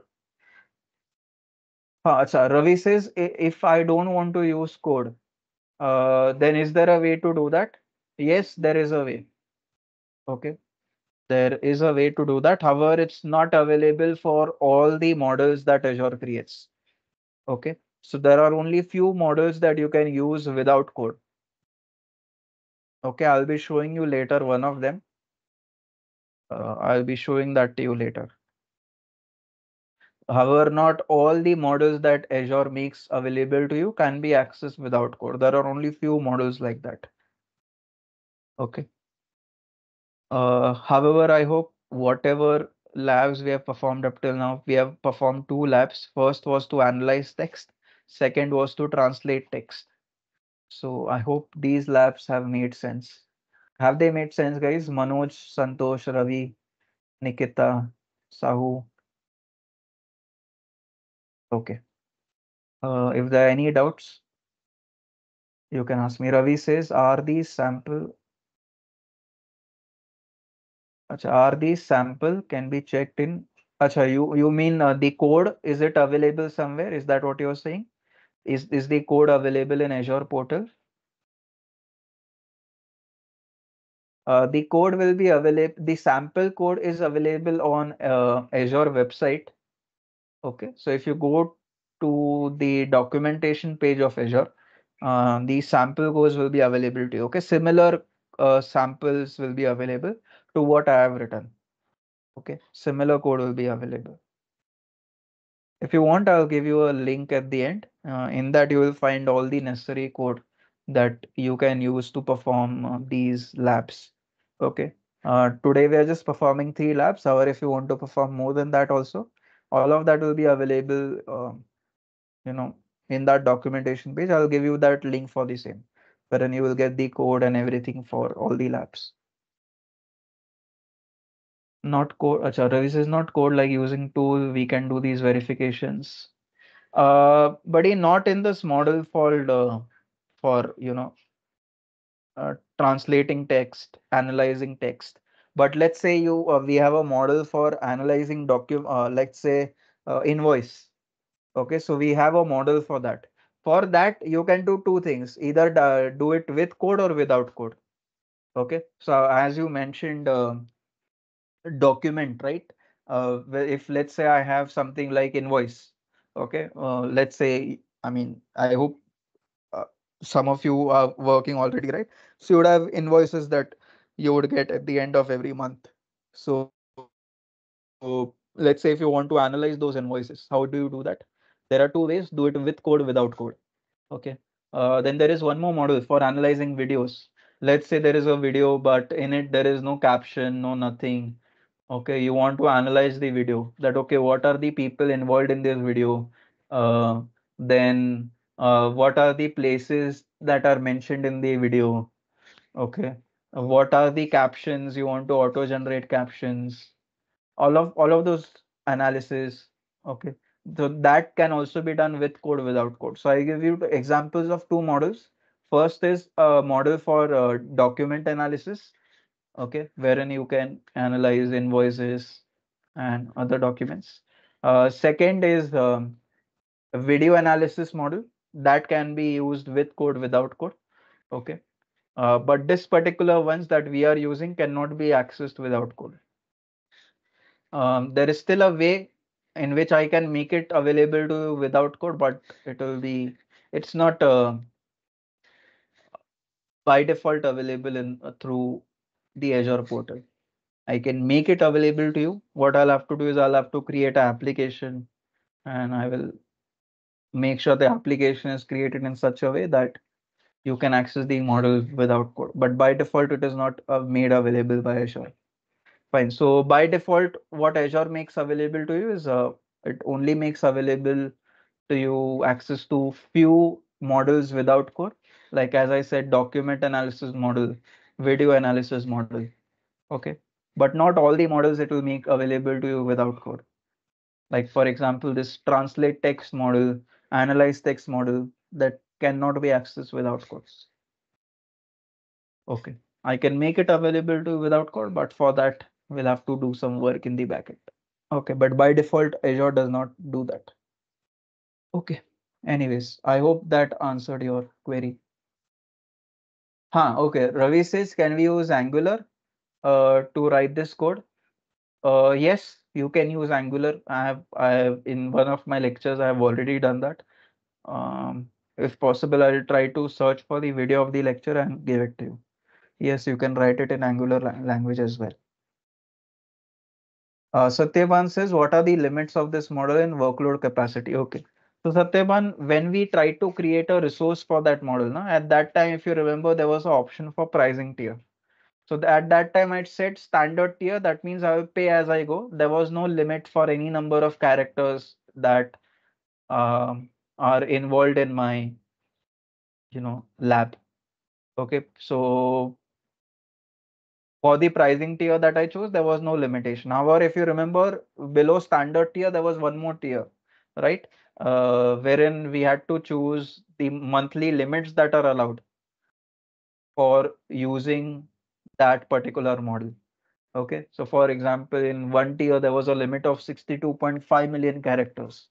So you'll only be able to go up till 62.5 billion characters per month, not more than that. If you want to go more than that, you'll have to change your pricing tier.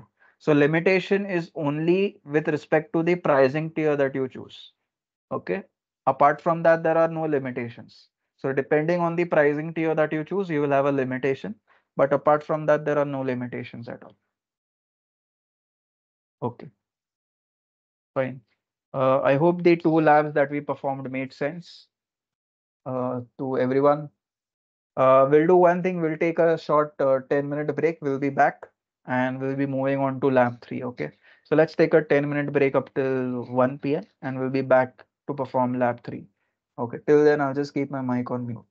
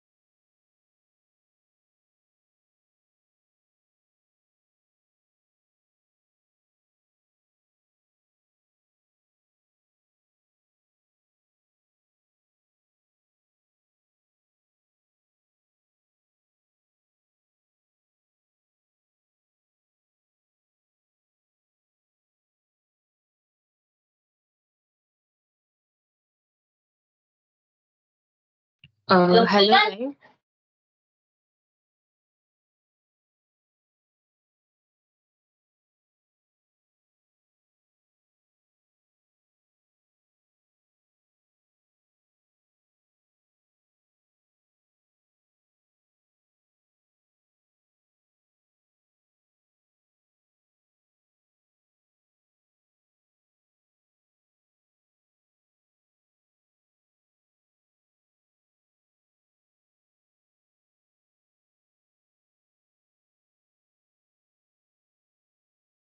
Hello, guys. I already shared a redemption code. Please redeem your badge. You just have to follow the step and you will get the activated badge.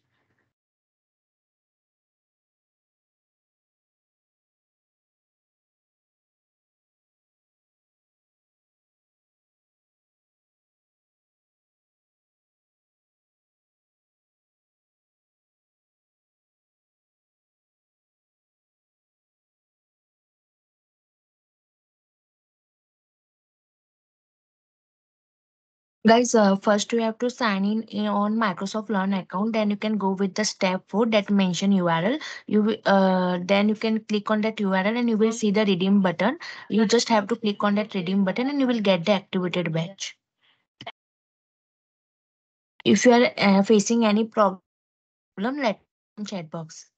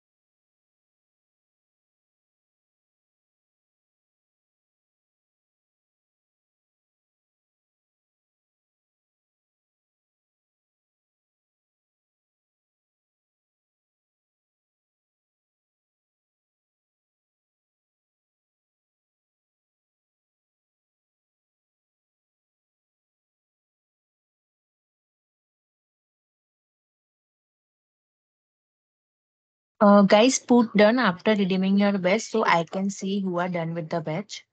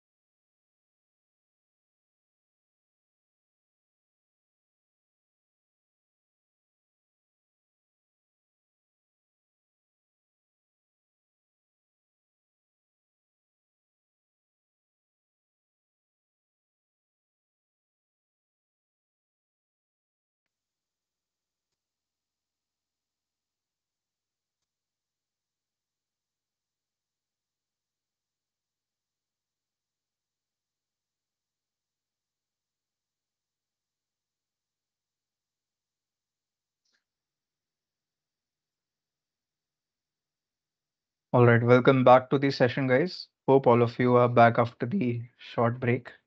Now let's resume. So, guys, we're already done with our two labs.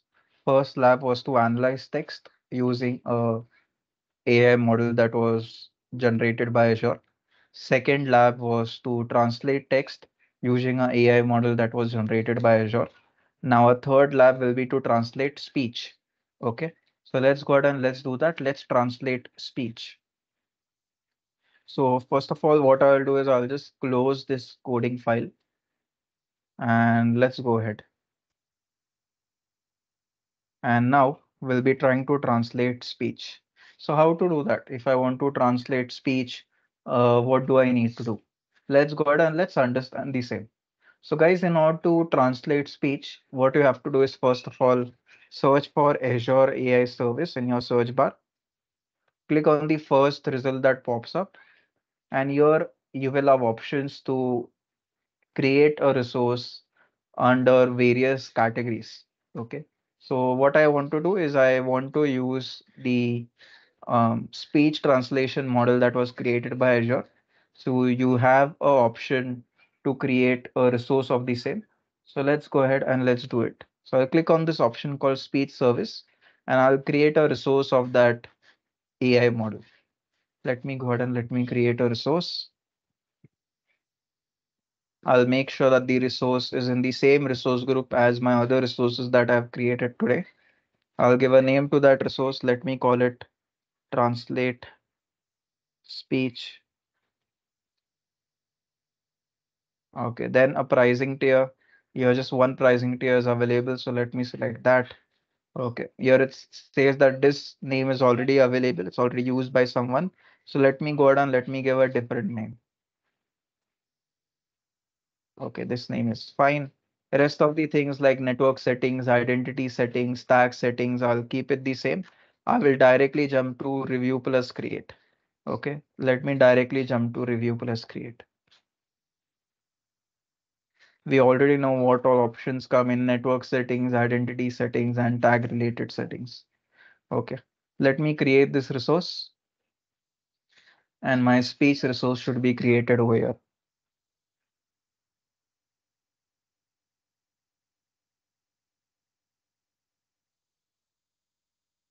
It will take around 1 or 2 minutes to create it. So we'll just wait till then.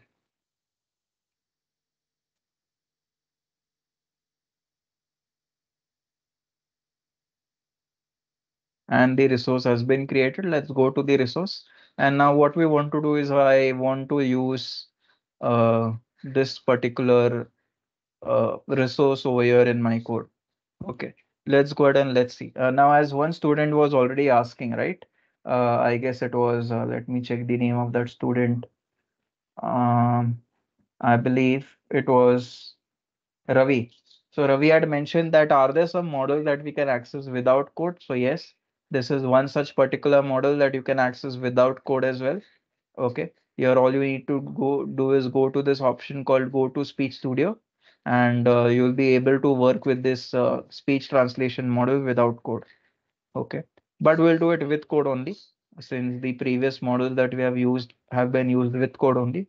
Let's use this one also with code. Okay, fine. So what I will do is first of all, open a Visual Studio code. Okay, in this particular folder. First of all, I'll rename this folder properly. I'll call it translate speech. Okay, and here I will try to open Visual Studio.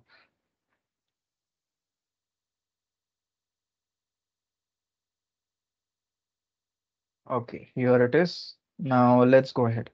What I will do is I'll create a new coding file. Let me call it translate speech.py. Okay, so I'm creating a new Python file over here. And now let's go ahead and let's write our code from scratch. So first thing that I want to do is I want to go ahead and store the key in order to access that resource, or in fact before storing the key, let me store the endpoint in order to reach that model resource that we created. So that model resource that we created, what will be the link to access it? So I'll be able to get that link using this key and endpoint section. In this section I'll be able to get that link. Okay, so there's the link or the endpoint in order to reach that model resource. Fine.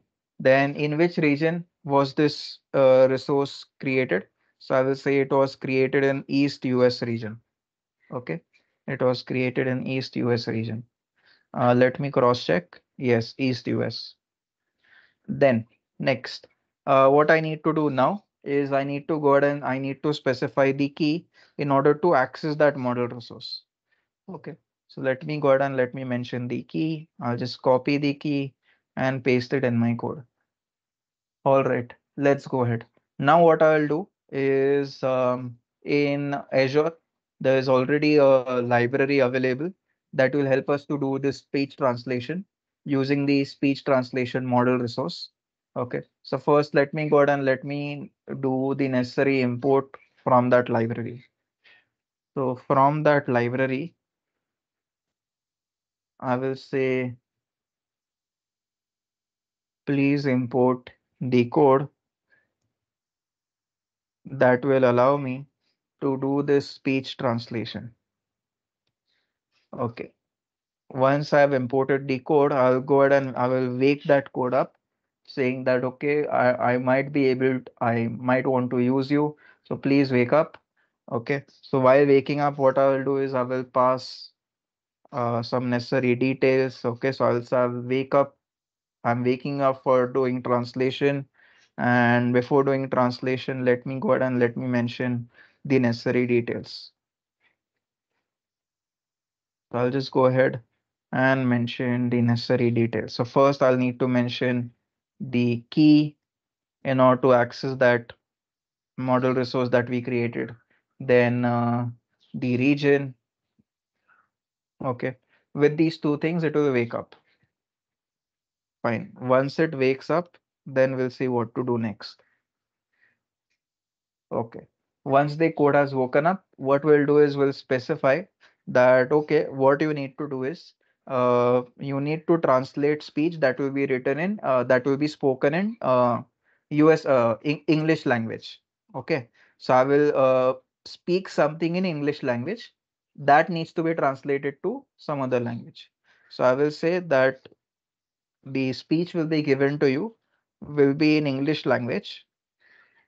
Okay. And the accent might be slightly of US accent or UK accent. You might go ahead and specify that. Fine. So I'm basically saying that the speech that I'll be saying will be in English language. Now, I want to translate it to which language. So I'll just go ahead and mention the details of the same. I will say that I might want to translate it to any other language such as French. Okay. I'm keeping my options open. Yeah, I might want to translate it to French or Spanish, or I might want to translate it to Hindi also. Okay, so I will say Hindi. Okay, so here I'm keeping my options open that I might want to translate to any of these three languages. Fine. Uh, then I'll just print a message to the user saying that now the model resource is ready to translate from these three is ready to translate from English language. Okay. So over here, I'll just go ahead and mention the same that what is the language in which the user needs to speak into. Okay, whatever is that language, it will print it out. So I'll just go ahead and I'll try to run this code. Let's see whether this code works or not. Okay. And before going ahead and running this code, I might have to solve one error over here. It seems there is a spelling mistake. Let's go ahead and let's correct that spelling mistake.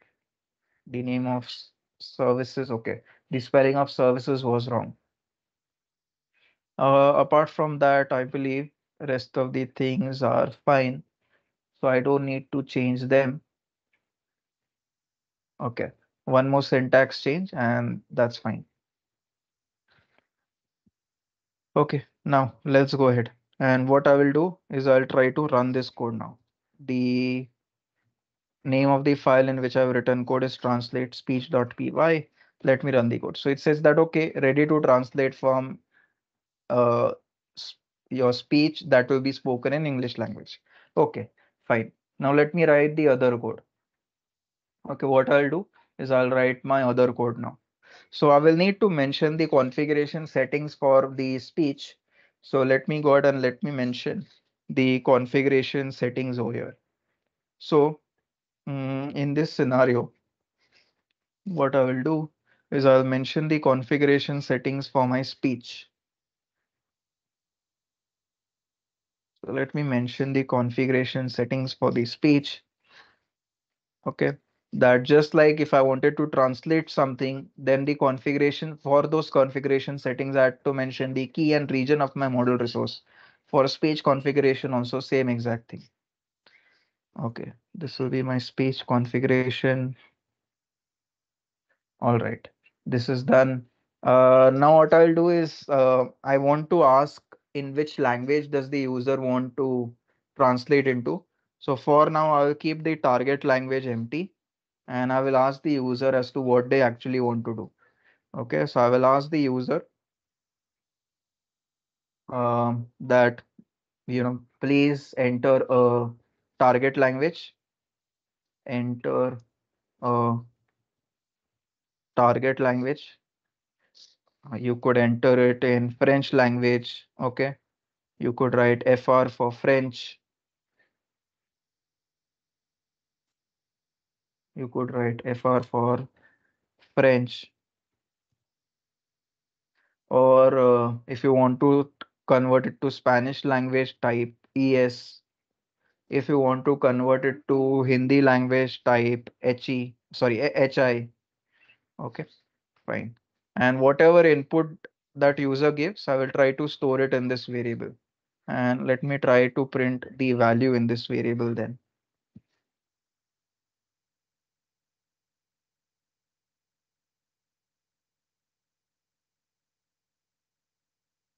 Okay, let me check the user's input.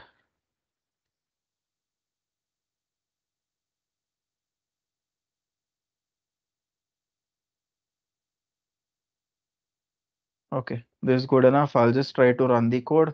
And here it says enter a target language, FR for French, ES for Spanish, HI for Hindi. Okay. Uh, Currently it asks me for the input, but it shows it to me in a very bad manner. Let me go ahead and let me show it in a much more readable manner. I'll put it in a new line over here. Okay, all of these options, I'll put it in a new line. It will be better.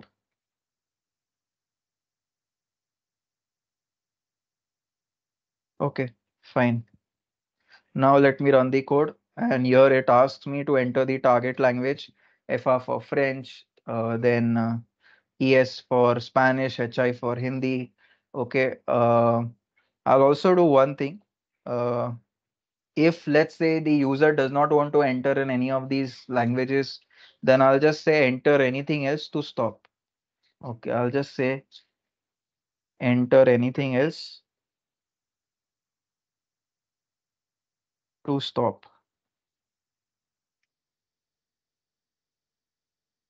Fine. And let's see what will happen. I'll just go ahead and run the code again. Okay. Uh, I'll do one thing.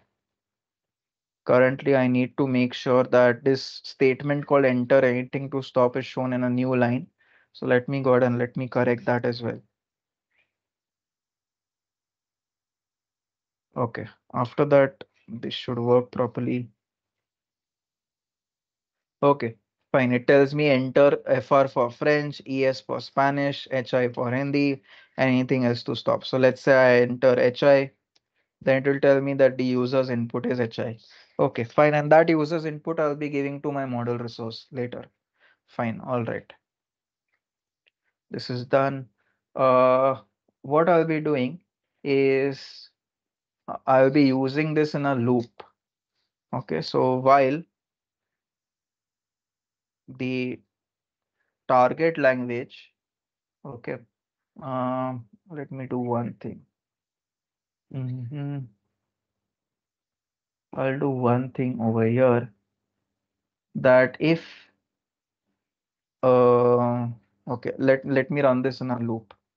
And before running this in a loop, I'll have to do one thing that after getting the input, if the input given from the user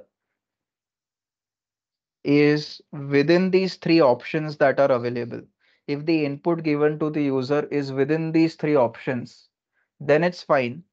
Okay.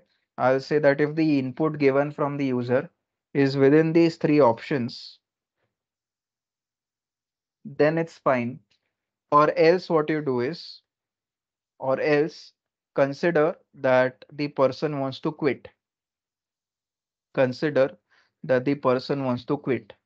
And if the person wants to quit, I want to break this loop of asking the user for, converting the speech to a different language.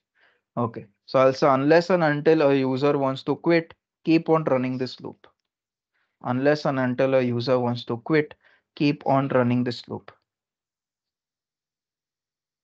Okay. Let's go ahead. Let's mention the same. Okay. This is fine enough. Uh, I don't think I'm doing any major syntax mistake. Let me go ahead and let me mention that, okay, if a person has entered anything within French language, Spanish language, or Hindi language, then what to do next? Okay, in that scenario, I'll have to mention that, okay, the speech, see, I have mentioned what translation I want to do. For that translation, first I'll be giving some input in speech format. I have given the configuration. Then the system will give me the audio back. So I'll have to mention the configuration of that audio as well. Okay. Let me go ahead and let me mention the same. So in fact, the speech that I'll be saying, I'll be giving it to the system using my microphone, right? So here for now, let me give the configuration for that. That okay, whatever I'll be speaking, I'll be speaking it through my microphone. So I'll be writing code for the same. Let me go ahead. Let me write the code for the same that whatever I'll be speaking will be spoken using my default microphone. using my default microphone. Okay, so I've mentioned that. And once the speech is given by me, okay, then the um, model should do its job of translating it to one language to another. Okay. So for that, first of all, I will wake up that model that performs translation. So let me go ahead and let me wake it up. That please wake up. I'm going to use you now for translation purposes. Okay, please wake up. I'm going to use you now for translation purposes. Okay. It will need three things. First, what is the translation configuration? Okay. After that, I'll be giving some speech. So my speech configuration, that speech I'll be giving using my default microphone. So I'll be giving some audio. So that audio configuration. Okay. So these three things will be needed. In fact, just two things. Let me not give speech config. I'll just provide my audio config. That's it. So it was two things, my translation configuration and the audio that I'll be giving. Okay, that's it. Now let's go ahead. And what I'll be doing is once the model wakes up, I will ask the user that please speak now. Now the model has woken up. Please speak now. Okay. So the model, once the model has woken up in this line, what the model will do is it will wake up. Once it wakes up, I'll be asking the user that, okay, please speak now. The model has woken up. You can please speak. Once the user speaks, what will happen is the model that was woken up, first of all, let me save it in a variable. That model that was woken up will do its job. It will take your speech and it will try to translate it. Okay. It will try to translate it in one go and it will get the results. Fine. And whatever result is obtained, we'll just try to go ahead and print it. Whatever result has been obtained, we'll just try to go ahead and print it. Fine. And once we print it, what we'll be doing is we'll also be trying to, uh, read that output. Okay. So although the system will take our speech, it will translate it to a different language, but we don't want just that text. We also want to convert that text to a message. So I want my system to read out that message. Okay. Currently, what will happen is if I just run my code, I believe it will just show me the text that, okay, if I, for example, if I want to speak in Hindi, I'll type in HI and let me speak some, okay, let's say I want to convert anything to Hindi language. Okay, so I'll be speaking in English and it will try to convert it to Hindi language, but currently it will only show me the text of Hindi language. Let me just display that to you. So I'll say convert it to Hindi. Okay, here I have a error. It says the name of this is wrong. Okay, let's go ahead and let's correct the mistake. I believe over here E should not come. After that, this should work. So just one small spelling mistake. Okay, I'm trying to convert English speech to Hindi. Let's check. Good afternoon. We are in a lecture. Okay. And here you can see it has done the job. It has given the translation. Okay. You can see it is tried to convert it to Hindi language. Fine. But it is not reading it out. Whatever this response is given, it is not reading it out. I wanted to read it out loud. Okay. I wanted to read it out loud. So let's see how to do that. Currently, it is doing some job of, you know, taking my speech and translating it to Hindi, but it's not reading it out. So let's see how to read it out. Okay. So what I will do is I will just take this result. In this result, I have lots of things. What I want to do is here, I want to focus on this particular value. This particular value will be available using this property called translations. Okay, so I'll say translations. And within this, there are translations in 3 languages. However, I wanted to choose translation in only Hindi language, right? So my target language is Hindi. Okay, so I'll say depending on my target language, whether it is Hindi, French, whatever, okay, give me that particular translation. So I'll say depending on my target language value was stored over here. Depending on that, uh, give me the result. Okay, that means what will happen is only this statement will be printed out. Okay, only this statement will be printed out. And before that, I'll just say that okay, the model is doing some translating work. Whatever it is translating, that it will try to print out. Fine. Now let's go ahead. I'll try to once again run the code. Okay, let me clear the output. Once again run the code, and I'll try to convert English to Hindi. Let's see. Good afternoon. We are in India. Okay, here it did some okay, here it gave me some error. Basically, the spelling mistake is wrong. We'll just go ahead and we'll correct that spelling mistake. After that, our code should work. Okay, let me run our code once again. Same thing, convert speech from English to Hindi. Good afternoon. We are in India. Okay, so it has done that, and you can see it has given a translation that Namaskar Bharat mein hai, right? So it automatically did that. Fine, so it is translating, but it is not reading it out. So I want to write the code for the system to read out whatever it has written in Hindi. I want the system to read it out. Okay, how do I do that? So let's see how to do it.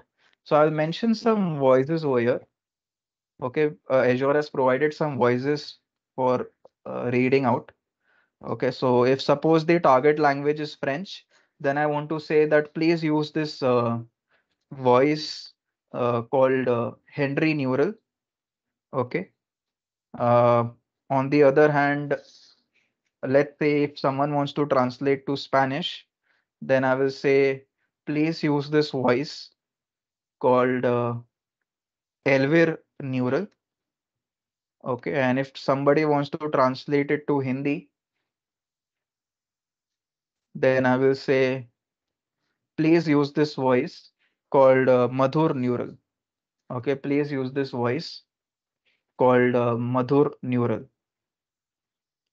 Madhur Neural. So here there are some different pre-recorded voices. Okay, and you can use these voices for speaking anything. Okay, or for making the system speak anything basically. Fine. So I'll say I'll make the system speak it. Okay. So what voice it choose depends on my target language, right? So I will say that the speech that the system generates will be based on the target language. Okay. So I will say it depends on the target language. So I'll say voices dot get it based on the target language. If the target language is Hindi, then choose this voice. If the target language is French, then choose this particular voice, so on. So depending on the target language, which I had set in this variable, accordingly the voice will be selected. Okay, that's what I want. Fine.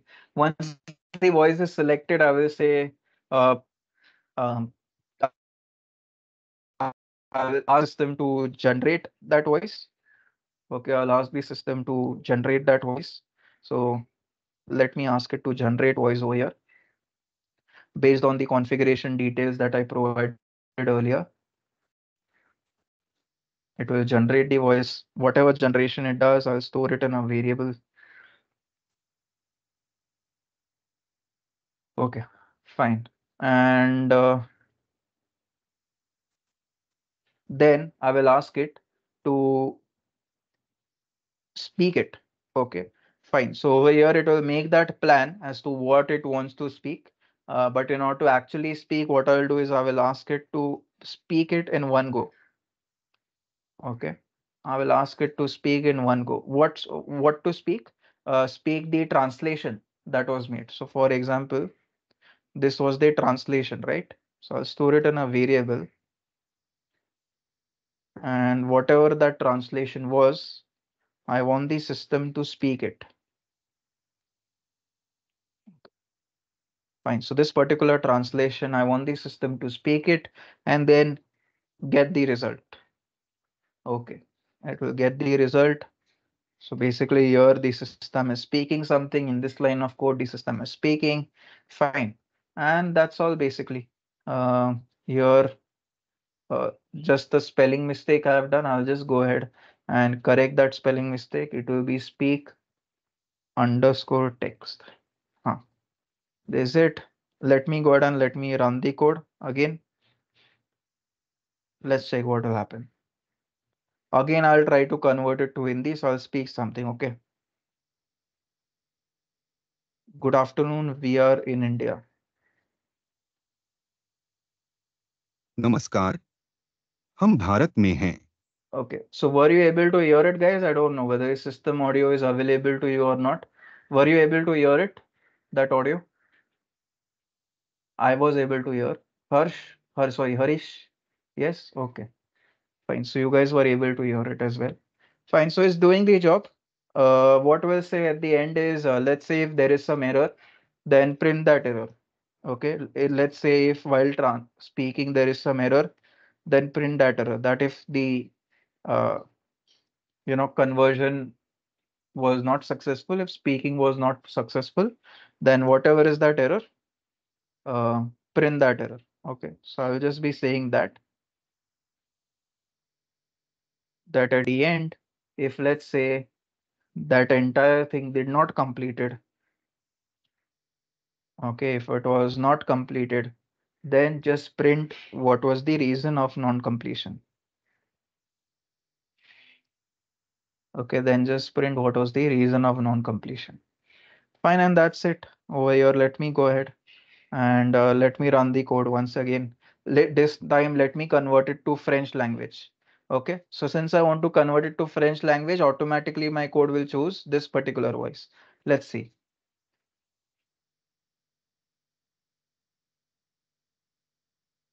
Good afternoon, we are in India.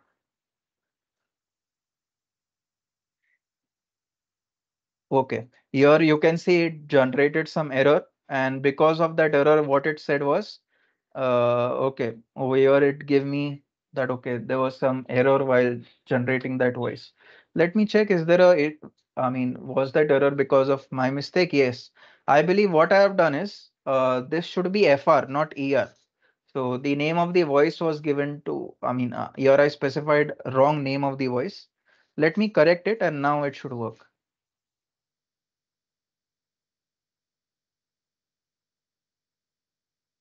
Okay, I'll convert it to French. Good afternoon, we are in India. Bon après-midi. Nous sommes en Inde. Okay, so you can see it has done that. Again, it will ask if you want to do the conversion. Okay, speech translation. Let's say you want to do it in Spanish. Good afternoon, we are in a webinar. Okay, here it gave a error for translating to Spanish. Let me check any other mistake I have done over here. I believe over here the name of the person is wrong. Elvira Neural. I had mentioned Elvil Neural. It is an Ervila Neural, if I recollect correctly. Okay, so that name was wrong. Let me now run the code again. Now it should work. Let me convert it to Spanish again. Previously we had an error. We have corrected the issue and now it should work. Good afternoon. We are in a webinar. Buenas tardes. Estamos en un webinar. Okay, and you can see it has done that over here. Fine. So like this, you can go ahead and keep on writing your code. Okay. And it will do the job for you. So again, if you want to continue with this, you can, as per the code what we have written, that if whatever you enter is not within the 3 target languages, then just assume that target language is equal to quit. And if target language is equal to quit, then just end the loop. Okay, because the loop will only run up till the target language is not equal to quit. For example, if I type in anything apart from fr, es or hi, it will quit the loop. Let me type in something like u and it will quit the loop. Okay, and you can see the loop has ended. Okay, fine. So over here, this was our main goal, to perform these 3 labs. Guys, I hope what we did made sense to you. What we mostly worked with Python programming language. I hope the coding flow made sense. Obviously, if you are new to Python programming language, the syntax and everything you will have to learn.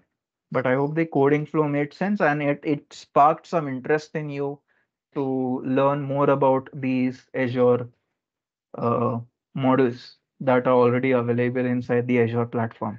Like this, there are lots of other models, guys, that you can go ahead and you can use. Okay. We just looked into 3 such models.